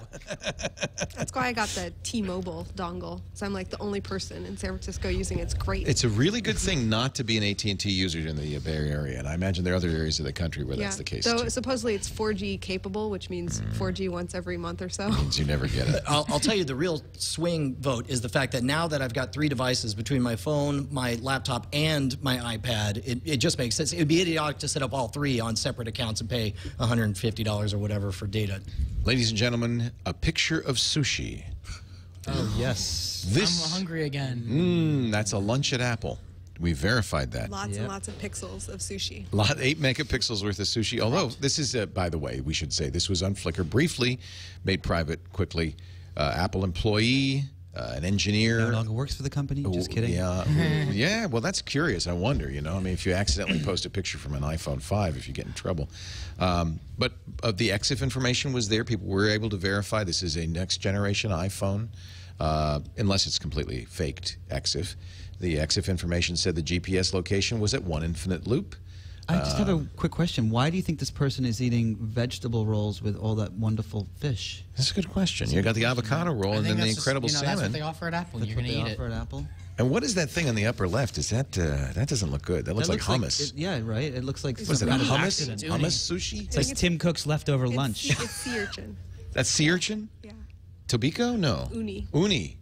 Oh. Did we really just get distracted talking about fish? Is that really what just happened? That's the name of the Uni. sushi. Ah. There you go. We've got the. You need any more random facts? I That's guess good. The CEO of Sprint, the name So- of that random piece of sushi. So there was considerable, ridiculous amount of parsing of the of this data from Ars Technica and others, and it's pretty clear that it is either a Sony 8-megapixel sensor or an 8-megapixel sensor from another company that Apple uses called OmniVision. That's because even though it was a cropped picture, that the EXIF showed that the final dimensions, the big dimensions, would in fact be 8 megapixel. Yeah, I don't know. Do we care? It's Well, I mean, I'll tell you what I care esoteric about. industry or what? I mean, so esoteric. You know, it's going to be f2.4, whereas the maximum aperture of the iPhone 4 is f2.8. I mean, the That's reality really is there's a lot interesting. more people sitting at home looking at Flickr EXIF data than like going to China and looking at what's actually being produced. That's the amazing part, right? How did Well, they I'll tell you get the one that thing I shot? noticed about this picture is that there's no giant blue dot, which I can't believe still is every single photo you take in fluorescent light. You have You get a that- giant blue dot? the giant blue discoloration in the center of all the iPhone pictures. Have you not noticed this? No. Maybe Oh they my took care gosh. of it. I think drives there's me something nuts. wrong that with your avocado phone. doesn't look very fresh, actually. It's not me. Chat room will explode to defend me right Food here. connoisseur? I know that this is in fact not an Apple lunch because that avocado would be much fresher if it were that. Steve Jobs hand selects each avocado for the sushi. So this is actually a big deal of a story, though, because we have heard that the next iPhone from the CEO of Sony, who actually He said it'll released use said our that- Best image sensor. Yes, is going to be 8 megapixel. But I think it's a big deal for the camera companies that are losing customers quicker than. Camera phones are just that's just what's going to replace point and shoot. There's always going to be a small place for like point and shoot, and for the high super quality cameras. Absolutely. But most people are turning to their phones because they can take the picture and then they can send it to their friends. I have anecdotal evidence. It's really fun because I've been posing for pictures with fans since 1998. So when it first started, everybody would come to the events with a disposable camera with film in it. And then I remember very well when the Sony Mavica came out, because you'd have to wait and wait and wait, and because it was saving to a floppy disk. What? Oh yeah, no, I totally remember What's that. What's a floppy disk? Liz is baffled by this. It's saving to a what? Not young enough for you. A floppy disk. And then I remember that the batteries would die. And so everybody would come up and say, oh, the battery's dead, for like 2 years. And then I remember but now it's camera phones. It's almost universally camera phones. Very few people now bring point and shoot cameras. This is the same thing we're seeing in the video game market, where for casual gaming, you're not carrying around a Nintendo DS anymore. You just whip out the camera phone, and it's not as good. The smartphone experience is not as good as your desktop. This is a floppy disk for right the here. benefit of Liz Gaines. This is what we used, back in 2001. You know how much? Okay, this is good. Take a guess how much data you can store on that. Any idea? What is it? What 1 point? That's a Klingon. For shut up. Now they're saying in the chat room that's 1.44 megabytes. Megabytes. That's less than, I mean, a gigabyte. Well, I couldn't fit one image from my camera on 12 of these. Oh, easily, yeah. Okay, but have your own stack. Apparently, this is Adobe Illustrator 6.0, the installer. Oh man. Adobe Illustrator 6.0. Yeah. You get a floppy, and you get a floppy, and you get a floppy. Yeah, everybody gets a floppy. Hand those out. Thank you, OMG Chad, showing once again how valuable that acquisition has been from Leo. Do you have any, rubbing it in, aren't you, Leo? Wow. Do you have any whiskey, Leo? Yeah. Where's the Macallan, Chad? Do you know? That's actually the only reason I came up here. I drove from San Francisco. I think it's in my office, isn't it? Look, there's a cask strength. Go ahead and get that out, because I think that I need something to go with my chocolate M&Ms. Oh, that's disgusting. What kind of peanuts are in those? Like, What kind of peanuts? Like They're American peanuts. What kind of peanuts? Well, I believe this would be, according to the EXIF information. No, the new M&Ms, which I think we consumed entirely, have pretzels inside. Have you heard of those? That sounds good. Yeah. Really excellent. I'm just going to take a break, because obviously we're going to take an M&M break. We invite you at home to take an M&M break with us while we talk a little bit about Audible.com. Show of hands, audiobook listeners. Come on. Oh, yeah, look at that. This is great. In fact, you know what? This ad's no longer going to be worth anything. Yeah. No, it will, because I've got I know the book everyone's going to be reading this year. Are there people at home who are not yet Audible members? Yes. What's the book? Here's who they are. And to be honest, I'm not going to lie. I'm one of them. I keep telling myself I'm not going to read so many books, and I don't sign up for the regular plans. You've not joined? I know. I still buy them one at a time, and I waste so much money. I spend like $20 a book. I'll be honest. I joined just a few weeks ago, and my car trips are so much better now. Oh, yeah. Me too. Working out is better? Everything's better. Sex is better. I don't know what audiobook you're listening to. When you've been married as long as I have. Wait, are you listening to the audiobook during sex, or is this... Is that what makes it better, or... Let's like just that study that came out. It's for awkward moments when you burst out laughing. 10% of women text during sex. 10% of women? Some crazy number like that. Boy, Yeah. I thought it was 100%. Yeah. I just Depends what audiobook you're listening hanging to. out with the wrong women. Audible.com, folks. Audible.com/TWiT2. Actually, no, I'm not going to go into this. I'm not going to go there, but there is, in fact, there's some. No, they have erotic fiction. They have erotic fiction. Yeah. I think that wasn't what I was scrolling faster than I know. It's got him a little excited in the chat. What is sex? I've never heard of this before. I've heard of girls, but not this other thing. What is that? What does that have to do with an 8-megapixel camera? You could get in bed with Susie Bright. It's actually a really good kind of a podcast, but they have it on. If you subscribe to Audible, this is another reason to subscribe, Brian. You also get the Wall Street Journal or the New York Times for freezies. For freezies every day. Every day, dude. They get an audio version of it. Wow. So Nick Bilton said, wow. No, it's not. It's a human reads it, actually. I know it's a human. Yeah, it's really quite good. But he sounds exactly like that. Yeah. Sounds like he's from France. So here's what you do. Go to audible.com/TWiT2. Now, this is a special place where you sign up for the Platinum account. That's 2 books a month. Good. And your first month is free. Your first 2 books is free. So this is a way to get 2 books free. So, Brian, give us a book that we could all listen to. Check this out. Look up Ready Player One by Ernest Cline. It's read by Will Wheaton. Some people remember Ernest Cline is the guy who wrote the Fanboys movie. And it takes place in this... Did you say Will Wheaton? Cool whip. Whip. You guys remember that, right? Yes. Leo, you got to pull that up. I'm sorry. All right. After the I will. Yeah. So check this out. This takes place like 50 years in the future, and you got this crazy character who dies with pretty much the richest man, $250 billion, and he leaves his fortune in an Easter egg in a virtual online world. You're kidding. And because this guy is obsessed... So this would be a logical successor to maybe Daniel Suarez's Freedom and Demon, because it's kind of that same idea. Well, here's the hook that's going to make this thing. This is the geek's Da Vinci Code. Everyone's going to be talking about it because this character died and he was always obsessed with 1980s geek culture. Then all of a sudden the whole world becomes obsessed with 1980s geek culture so that they can try to decode where his Easter egg is. So as a result, you have these bizarre mashups where you have Dungeons & Dragons playing Joust against while flying around in X-wing fighters. I mean, it is so visual. It reminds me, the last time I remember having a book that took me on such an outrageous ride was probably the original Snow Crash from Neil Stephenson. Oh, I love Snow Crash. You know, the new Neil Stephenson has a new book coming out, by the way. My book comes out in paperback in a couple of weeks. Oh, you know what? Your book is on here too, Nick. Okay, so book 1, Ready Player One. Yes. And book 2, Nick Bilton's book, which is really great about living in the future. Yes. And here's how it works. I live in the future, and here's how it works. Why your world, work, and brain are being creatively disrupted. This is actually a really great book, Nick. You did a great job. I appreciate it. So paperback coming out, but you can also get it for an audiobook. Yep. So this is one of your 2 books. Audible.com/TWiT2. There's actually so much stuff. It's really challenging. One of the reasons that we give you picks is because there's 75,000 choices at Audible. So many great books. 75,000 audiobooks? Yeah.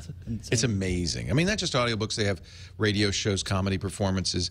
I just, my next listen is I have actually a section called My Next Listen is Neil Gaiman's, they do a dramatization of American Gods. I cannot wait. And there's wow. I can't. It's a full cast production. That's they act it out. So this is something new that they're doing, and I love. Instead of just a reader reading it, which is actually really good, because these readers are the greatest, they also will dramatize this stuff. So this is a 10th anniversary production of American Gods, which is a wonderful book. You know about the HBO project based on American Gods. Yeah, no, that's their next They're doing franchise. an HBO? Oh. Yeah, as a matter of fact, he's writing more material because American Gods isn't going to be enough to survive so many seasons. I have to say, though, read the book first, always. Oh, absolutely. Read Game of Thrones first, always, because you want to read the book and then watch the show, not the other way around. I just tweeted at you. You tweeted at me? I tweeted at you. You should check that tweet and click on that link and turn on the audio. Right. Turn on the audio, ladies and gentlemen, because... Thank you. By the way, audible.com/TWiT2. Subscribe today. It runs on the iPod, iPhone, all the iDevices, your Zune. It's really great on a Kindle, by the way. All the new Kindles, you got not only have your Kindle books, but you can also, because Amazon owns Audible, you can also see all your Audible books. And your whole library is always available, so it's great. Audible.com/TWiT2. 2 books waiting for you. Now, ladies and gentlemen, I give you Cool Whip. Hey, new Brian. Oh, I see you're having pie. You know, pie isn't really pie without Cool Whip. Everything's better with Cool Whip. Oh, this is the this is the second one. No, second one. What about it? It doesn't bother you the way I pronounce it? Cool Whip. No. So I have to go back because that's referring back to a previous episode. That's the secondary episode with the second Brian, where he's replaced. You really have to be a fan of this show, I think. Oh, it's the greatest show on television or on the internet, as they say. I think this is it. Yeah, I think so. Well, let's check it out here. Oh, this is a little Hulu ad. Now's a good time to ask if Chad ever found that whiskey.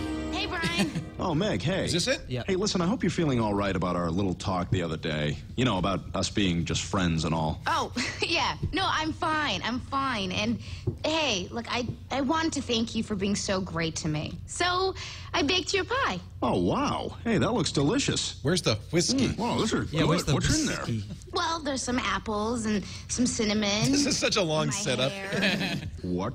My hair is in the pie, Brian. And now it's inside Well, this is when of they you. fell in love. Well, Part she of fell in me. love with Brian. Did we find Inside another of wrong you, Brian. clip? Yeah, we probably Do you feel I me, don't know. Brian? Do you feel me? Are you going to get some Cool Whip? Yes. Cool Whip. Ooh, you got some pie. And there goes Leo. Oh, here it is. Here, this is it, right Ooh, here. Have some of that Cool Whip. What'd you say? You can't have a pie without Cool Whip. Cool Whip? Cool Whip, yeah. You mean Cool Whip? Yeah, Cool Whip. Cool Whip. Cool Whip. Cool Whip. Cool Whip. You're saying it weird. Why are you putting so much emphasis on the H? What are you talking about? Just saying it. Cool Whip. What are you put talking Cool Whip about? on pie. Pie tastes better with Cool Whip. Say whip. Whip. Now say Cool Whip. Cool Whip. Cool Whip. Cool Whip. Cool Whip. Cool Whip. You're eating hair. I have returned. All right, did we Bearing lose gifts. the Hey, there you go. It's called Macallan whiskey. whiskey? I Whiskey. don't think. Maybe we drank the Macallan at What? the party. Whoa! What do you got, OMG Chad? It better be. I have some Balvenie. What the hell's that? Yeah, what is this? Richter's. Like well whiskey. There's Balvenie. Somewhere there's Balvenie. All right, I'll try this. At this point, he'll take whatever whiskey It's not he can much get. either. Let's grab one of each. All right. That looks good. This interval brought to you by Cool Whip and whiskey. Anybody And want we some? wheat. All right, Googlebot Zagat. What was that all about? Yay? Question? I don't know if it's a yay. It's yay for Nina and the Zagat people who made $125 million. We're gonna have to share. Do you drink it neat?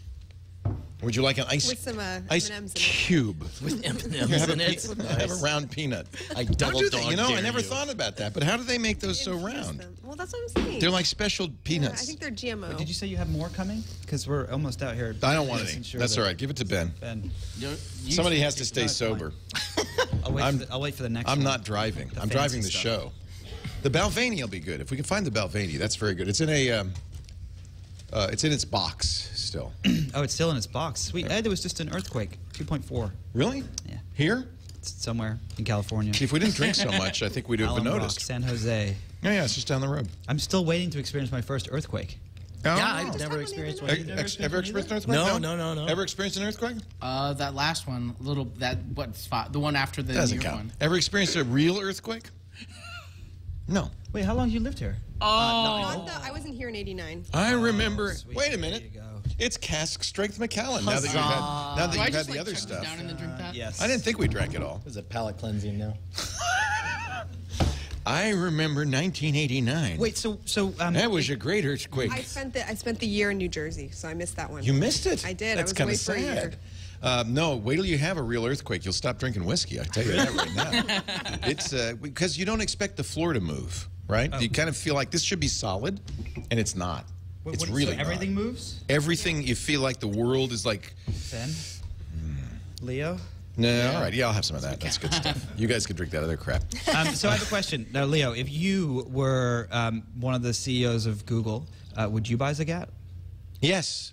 Remember Why? now, I'll tell you Why? why. Remember, Google tried to buy Yelp, was rebuffed, spurned. Correct. Google tried to buy Groupon. Thank God they were spurned on that one, because I think Groupon may have been a little bit of a pyramid scheme.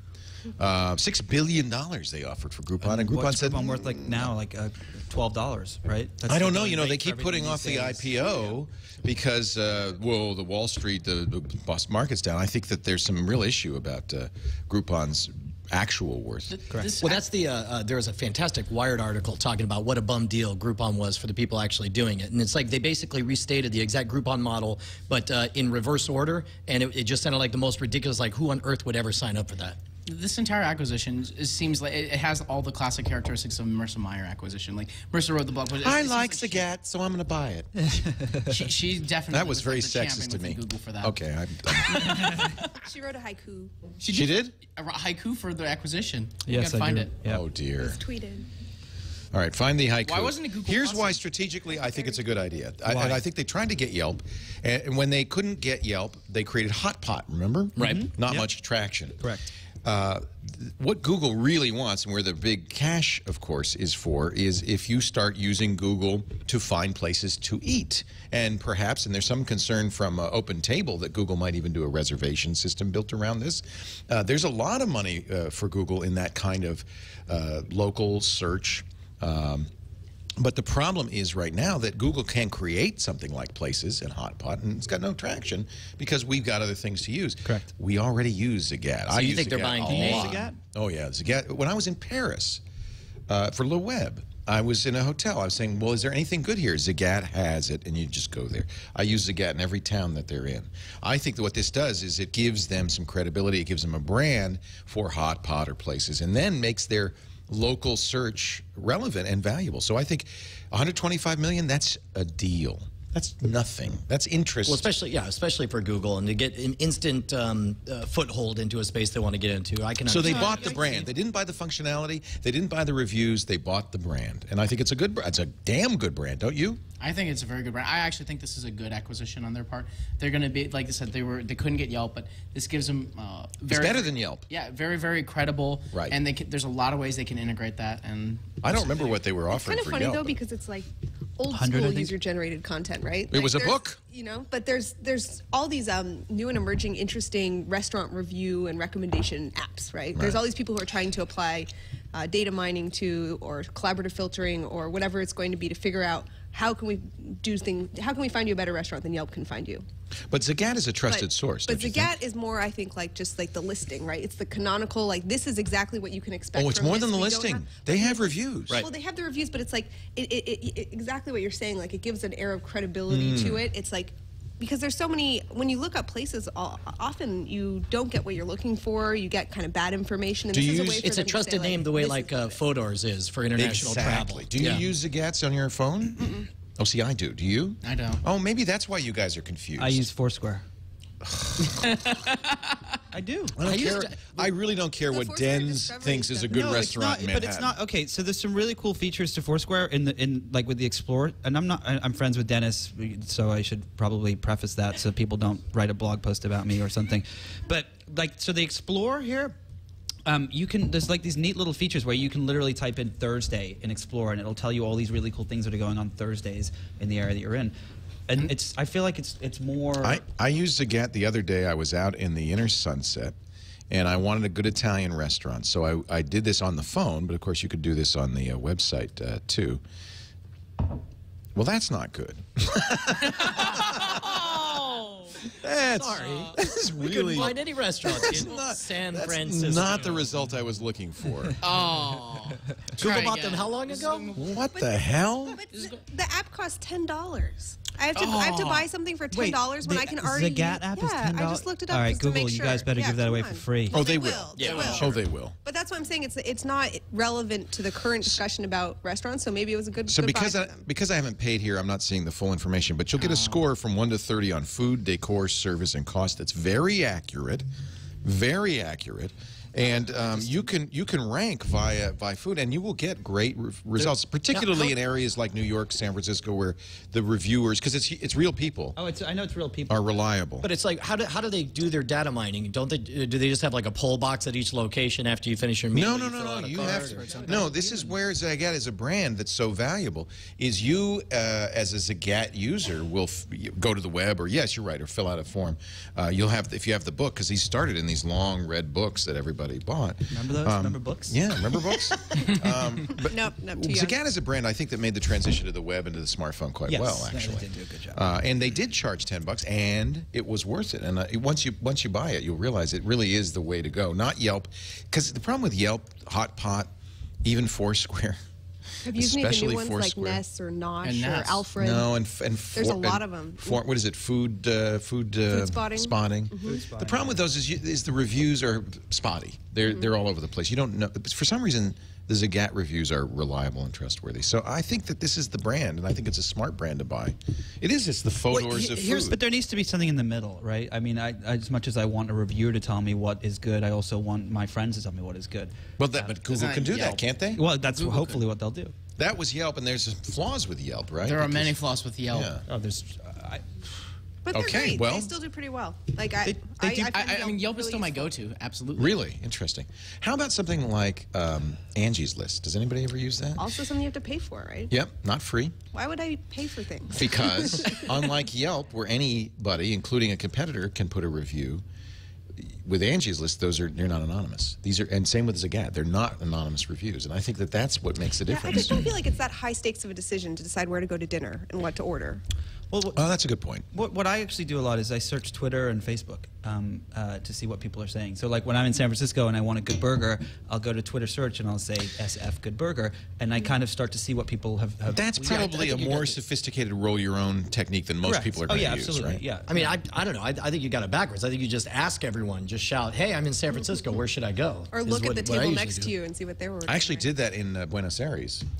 I went to Buenos Aires. How was Buenos Aires? Argentina. Did you go to Barcelona too? I went to Barcelona and Buenos Aires. When I was in Buenos Aires, I tweeted that I'm going to be in Buenos Aires. And I said, where should I go? And they gave me a place to go. And then I tweeted, I'm going to be there. And 6 people showed up. And we had dinner together.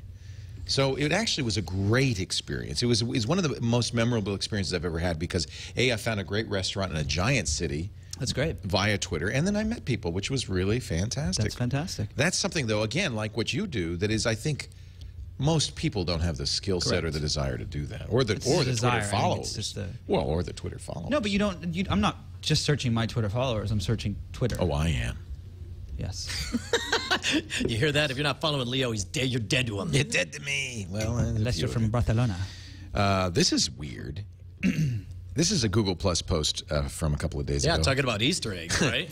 Andy Arndt, who's a software engineer at Google, said that Bing has a couple of Easter egg search queries. If you search for more evil than Satan himself. And first of all, the setup for this would be like that's what everyone called Microsoft. More evil than Satan himself it was at some point. If you did a search, then Microsoft came up as the #1 thing. So their rebuttal to that is now on Bing. If you type in more evil than Satan himself, you get, well, I guess now you get the now you get the story, which is great. Yeah. But for a while, you would get 10 to the 100ths, which of course is a Google.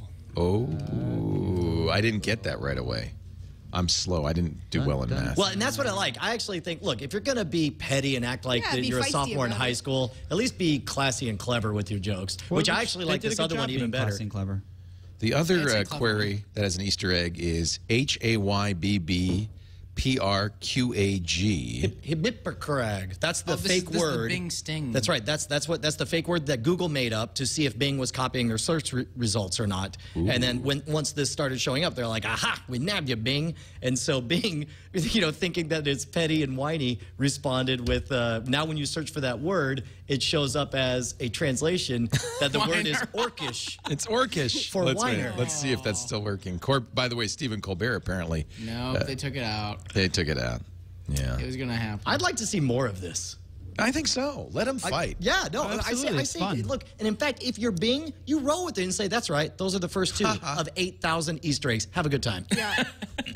Right on. Search all you want. We'll make more. I think you're right. I think that's great. And I mean, does anybody like? Well, I'm not using Bing anymore. That's too petty. No, you know, a bunch of engineers were high-fiving each other when that came. Totally. It makes me want to use Bing more. Twitter and Bing renew their social search partnership. Okay, we knew about that. Twitter is suing TWiT because they use the word tweet in their slogan. Yeah, that's weird. But apparently Twitter has a trademark on tweet. Well, but they're late to get it. Like everyone else, all the third-party apps got it before they did. Isn't that weird? Yeah. Mm-hmm. We trademarked TWiT. Is that why they call them tweets? Because they can't call them twits? I don't know, because we had the trademarks 4 years before Twitter got its trademark. I think because people think that we copied Twitter. That always gripes me. Yeah. We didn't. But like if you had the copyright, if you had the trademark, then I mean Twitter has climbed uphill shouting, no, they're tweets. Stop calling them twits. They're tweets. Right. I mean that's got. I think that's because of us. So, but I may be egotistical of me, but I think that is actually kind of a backhanded. He was like, I think it's less me and more the pipe wrench I was holding. We sent him a letter. Did you really? Oh yeah. And a pipe wrench. Written by a lawyer. Written by a trained lawyer. Just want to say. Michael Arrington. Yes. Now that would be good. I would hire Mike to be my lawyer in a minute. All right, Nick Bilton. Do you guys capitalize tweet?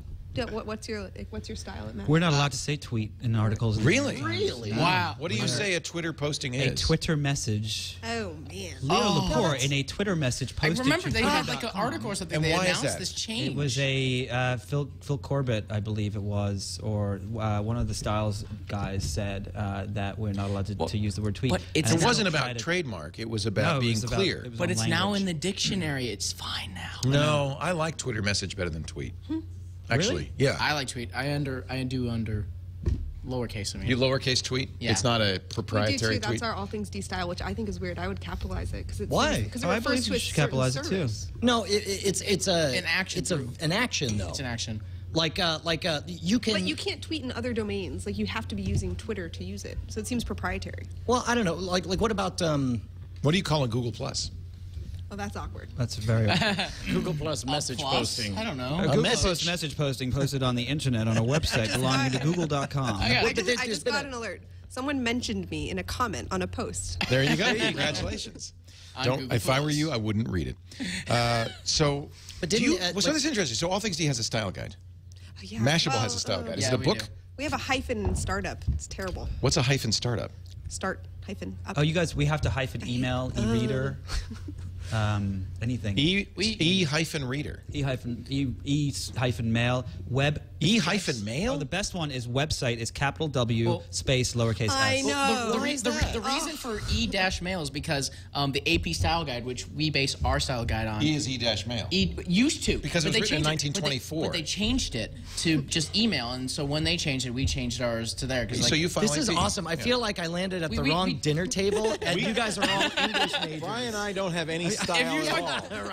This is You just say it, right? You well, get but the to say problem it is this week in journalism. You get it so become so ingrained. Like I look at people's tweets and I'm like, I misspelled must email. edit that. How do I go in and change that to web space? I'm afraid they didn't lowercase cite. But I'm surprised, especially on the internet. Wait a minute, the web is uppercase? Web it's web space. It's a guy. Site. His name's Webb. His name's Webb. The web is a proper noun? Yes. Yeah. You too? But no, we undercase it now. AP changed it. Bizarre. See, this is what I love about doing audio. Well, we can decide. Not only can we decide how it's spelled, because we don't spell it, we can decide how it's pronounced. And what to call it. I decide how things are pronounced all the time. I'm Zagat, Jif, Gif. I decide, and I say that's how it's pronounced. Cool-whip. And because because I am often the first person to say it out loud, I win. So I have to say, if you are a grammar nerd, which some of us at the table are, many of us are. Apparently. The Times has a great site. It's called it's by Phil Corbett. It's if you look up the Times grammar blog, and what he does is it's called After Deadline, and he goes through every day and posts usages of words that were incorrect or correct. And wait, this guy just goes through and with a red marker on everything the internet did that No, day? it did. So it actually goes back to, and I'm done with my New York Times history after this. It goes back a long time ago, and they were called the Greenies. And every day you would walk into the newsroom, there'd be a pile of these green stacks of papers, and there was this guy whose job it was to read the New York Times and find all the mistakes and write them all down on the Greenies, and they would get handed out to the Well, look, here they apparently have misspelled ad nauseum. You look E-males. The Argentinian. Oh, dear. Marseille is not pluralized. Mm-hmm. So this is all content just within the New York Times. Yeah, okay. The Argentine, not Argentinian, stylist. A go denouncing in Twitter postings. Oh. These are the kind of things journalists debate every day. Yes. Isn't this sad? You know, it's better than thinking about the bitter, sad I don't know. life that we lead. I guess beautiful. Look, somebody's got to do it. No, I love it. I'm just glad it's not I us. love it. It's you know what? Look, everybody here is, and we're going to talk about this article in a second, but everybody here is a nerd, and this is the ultimate in nerddom, is a great passion for a specific thing in great deep depth. That's what makes a nerd. And whether it's action figures or grammar, and I love that. That's what we celebrate. You should, at some point, if he's ever in town, is have Jesse Scheidlauer on your show. Deal. He's the editor-in-chief of the Oxford Dictionary, and genius. Like, he's the greatest, nicest guy. I have the full 40 volumes in my office. Oh, really? Oh, yeah, that's right, you do. I love the OED. I have the full deal. Hardcover. I just tweeted about this debate, and now people are daring me to mention words on Go ahead. the show. Say a word. 2 words. The 2 words, I have Nyan Cat, and I have sausage. And that's the words I was dared to talk about. Wait, you have to use those in a sentence? Well, I guess we can talk. Wait a minute. You see, you missed a bet, Ben. You should have subtly. I know. Snuck them I'm not in. a subtle person. Look at this. There's a trending. I mean, I don't even know if we want to say. No. Who they are. Is We're aware that a of known them. thing? We're aware of them. Whoa. They're going to get a letter from that same. Yeah, lawyer. we're going to send Arrington over with a pipe wrench.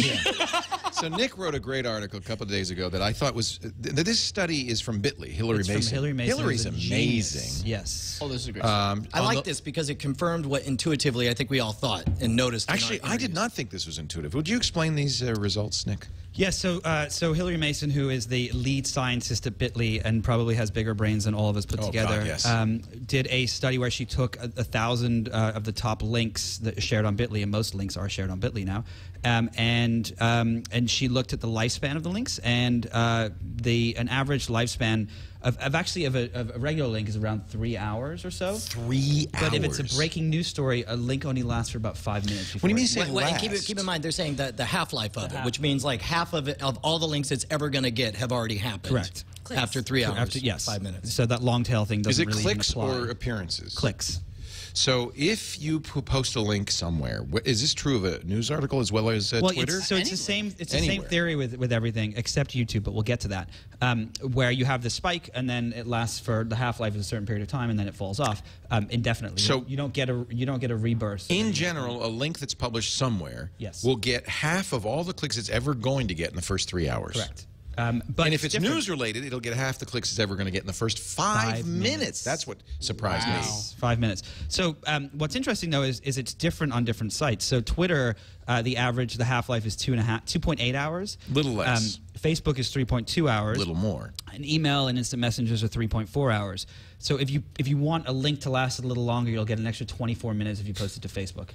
Do you think that works? I mean, like that's a strategy? That could be a strategy. I mean, it definitely is. In fact, after the research indicates that, and I remember Owen J.J. Stone was talking about this research about Facebook anyway, like a year ago, and that's when I finally started working on my Facebook presence because number one, of course, they've got, we learned that finally there's 100 million Twitter users out there, but there's 400 million on Facebook, and so I started working on the Facebook for that exact reason because they will go back and they'll mine because people on Facebook are constantly looking for even old stuff. They just want new content.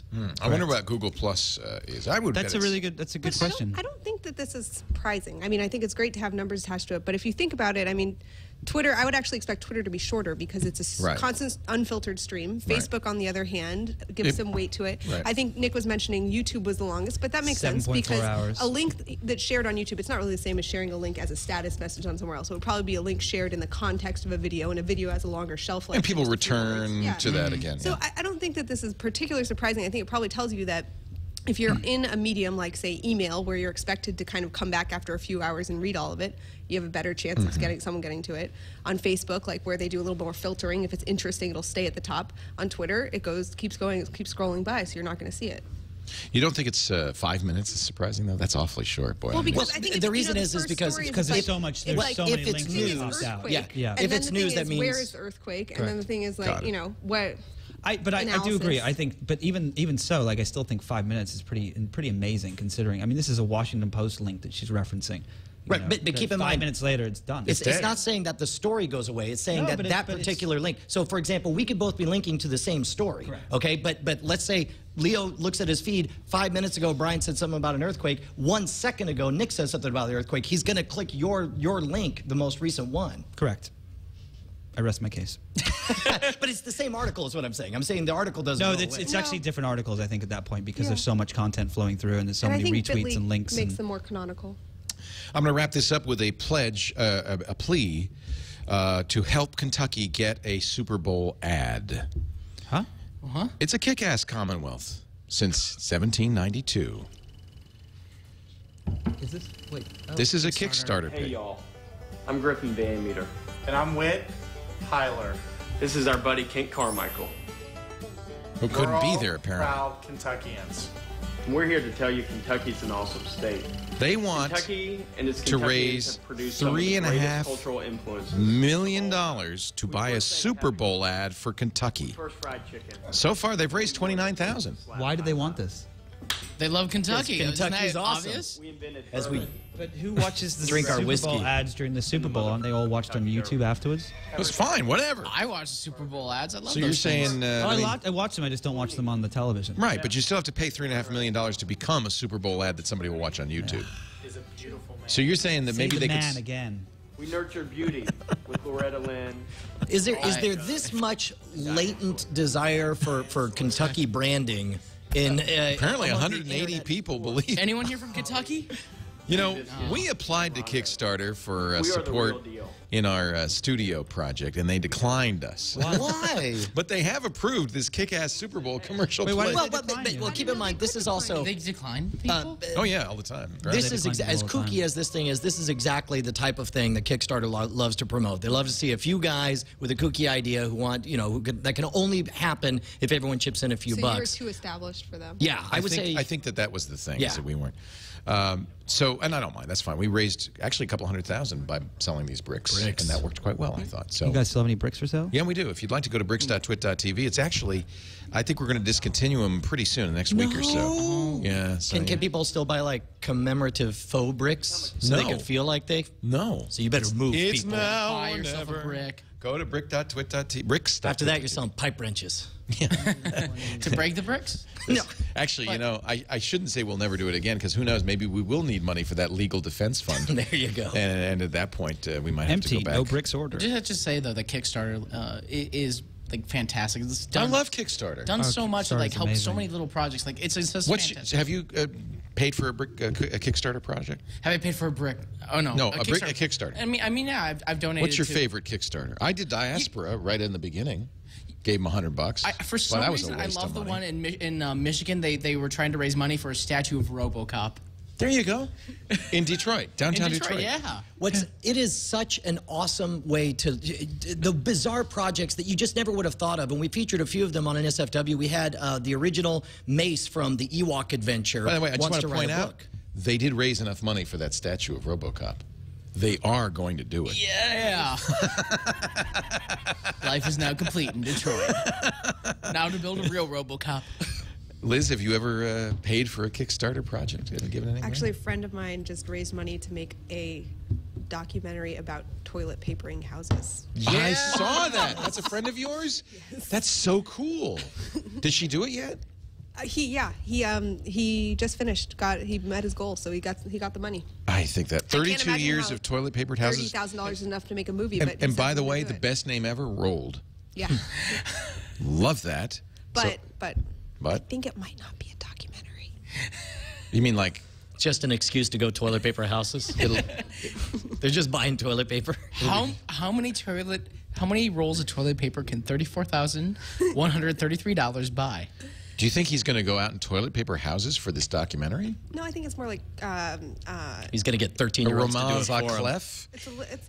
It's I don't know. Toulouse-Lautrec and we'll have to see. What's your favorite Kickstarter project? You know what? Buddy of the show, Brett Rounceville, made his lifelong dream come true. He's actually written a comic book. If you do Brett Rounceville, you know him as the Amtrekker, but he got $6,000 to make the first episode of a comic that he's wanted to tell forever, and it's like it was almost like a religious experience for him. It was one of the greatest things that ever happened.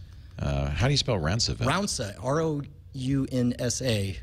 ROUNSAVILLE, like it's a Rounceville. I don't know. He got funded a while ago, so it might not even be up there. Do they keep the old ones? They should have a Hall of Fame of all the funded winners. They do keep the old ones, absolutely. How about you, Nick? You ever buy a Kickstarter project? Kickstarter project? Yes, the vibrator was very interesting. Dare I ask? No, actually, they pitched me about writing, and I couldn't because it was the New York Times. But it was actually a really interesting project. But I did purchase a watch, the Apple.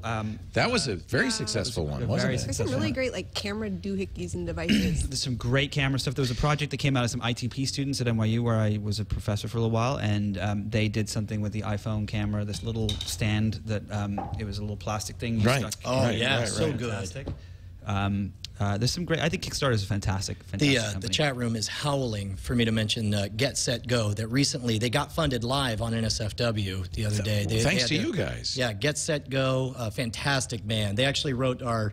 As a thank you for them funding them, they wrote our end song for NSFW now. Wow. So this is an indie rock band that just wanted to make an album. They're like pretty pleased. I'm seeing this a lot on Kickstarter. I think that's great. That? The music? Well, people that publish books, it's great. Books, documentaries. Yeah, I think this is really neat. So it was called the Glyph iPhone 4 tripod mount and stand. Yeah, you know, and the great thing about the Glyph, it seems like you're learning what really works. It's not only how good your idea is, it's how quaint your storytelling capability is. And if you look at for the Glyph especially, it's almost like you're looking at a Wes Anderson trailer for something. I can't find it. GLIF? GLIF. I think there are a few more than a few companies who have already designed it, and they just want to sell a bunch of them. Well, I interviewed the guys who did the iPhone watch, and he said that they were just sitting. They work with Nike and Xbox. That it's a big product design. They're a real company. But they said that they thought about this idea, and they thought, hey, well, this would be fun. Let's just do it as a little side project and not put any money into it, and see if people are interested. And next thing there, they almost got $1 million. Wow. So. I remember the glyph, look up actually. one called Capture Camera Clip System, and look at the ratio of what they wanted to what they got. That's the other thing, is that it can go over the amount of money that you asked for. They were asking, for 10,000, yeah. They got 364. And it's just a guy making like a clip so you can put your camera on your belt. That's amazing. And it's been the launch pad for a good number of startups. And I remember talking to one Accelerate Labs startup called Joystickers that started as a Kickstarter project to create a paintbrush for iPads. So the other thing I like about Kickstarter is we've talked about the democratization of fame thanks to the internet. You can all be a middle-class rock star, but now you could be a middle-class startup entrepreneur, venture capitalist, right? I mean, you get all the thrill, you get to feel ownership of the project, and yeah, I mean, it's really insane. That's fantastic. We should start a Kickstarter right now. What do you guys think? What should we do? Let's buy Peanut Sprint. M&Ms. Chat room. Buy Sprint, put it on Square eBay. M&Ms. Something like Square peanut M&Ms. With whiskey inside. Ooh. I can see a couple of Tastes lawsuits like coming our chicken. way. Well, It's got to be a good one. Come on, chat. Chat room's amazing with this stuff. But you know what? We'll reserve this for NSFW, because this is what you do best, is crowdsource bizarre.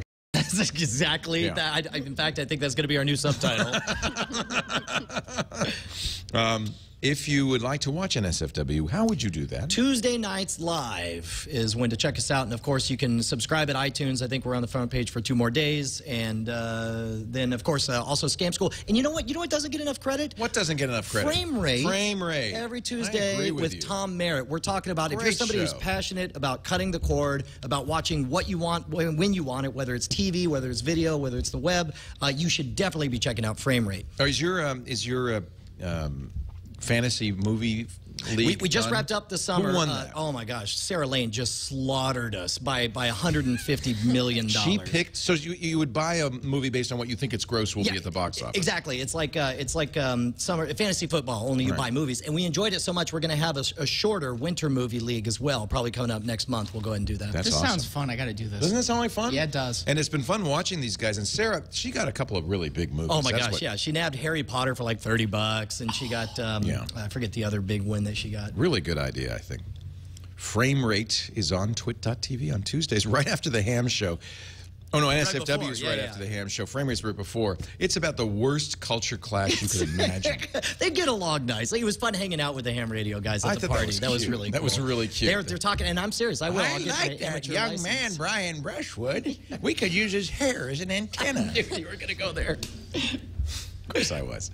Liz, so nice to have you. Liz Gaines is at allthingsd.com. Really great to finally get you on the show. Come back. Please do it again. Thank you. You too, Ben Parr from Mashable.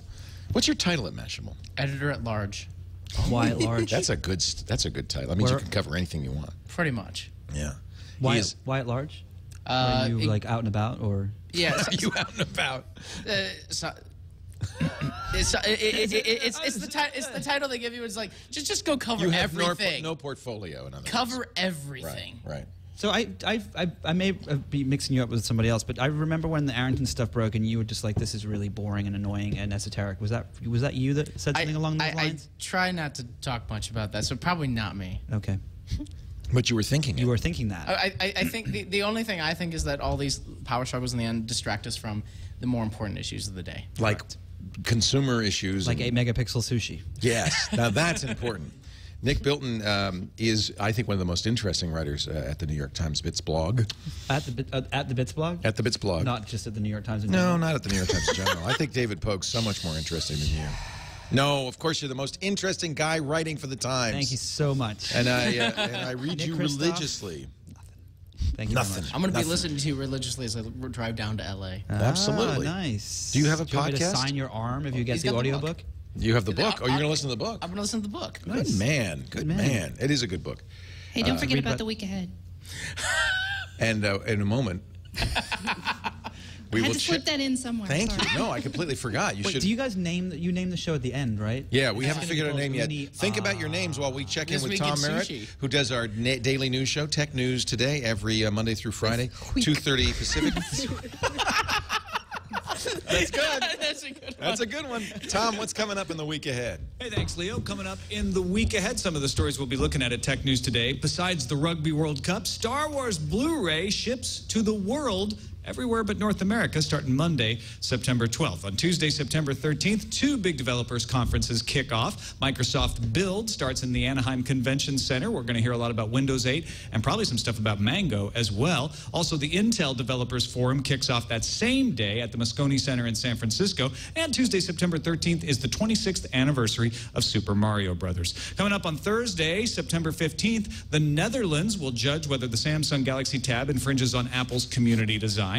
Radio Shack changes from a T-Mobile shop to a Verizon shop, and Amazon launches Amazon.es in Spain. Friday, September 16th, North America gets the Star Wars Blu-ray edition. No! The 30th annual TAPR Digital Communications Conference kicks off in Baltimore. All you hams are going to like that. And Saturday, September 17th, Adbusters has called for people to occupy Wall Street in protest, and My Great Fest kicks off at the Old Truman Brewery in London. That's a few of the stories we'll be looking at in the week ahead. Back to you, Leo. Yeah, all right. Thank you very much, Tom Merritt. Again, TNT every Monday through Friday, 2:30 Pacific, 5:30 Eastern at live. I don't have to say live anymore. You can still go to live.twit.tv, but we've got the live video at twit.tv, our new website as well.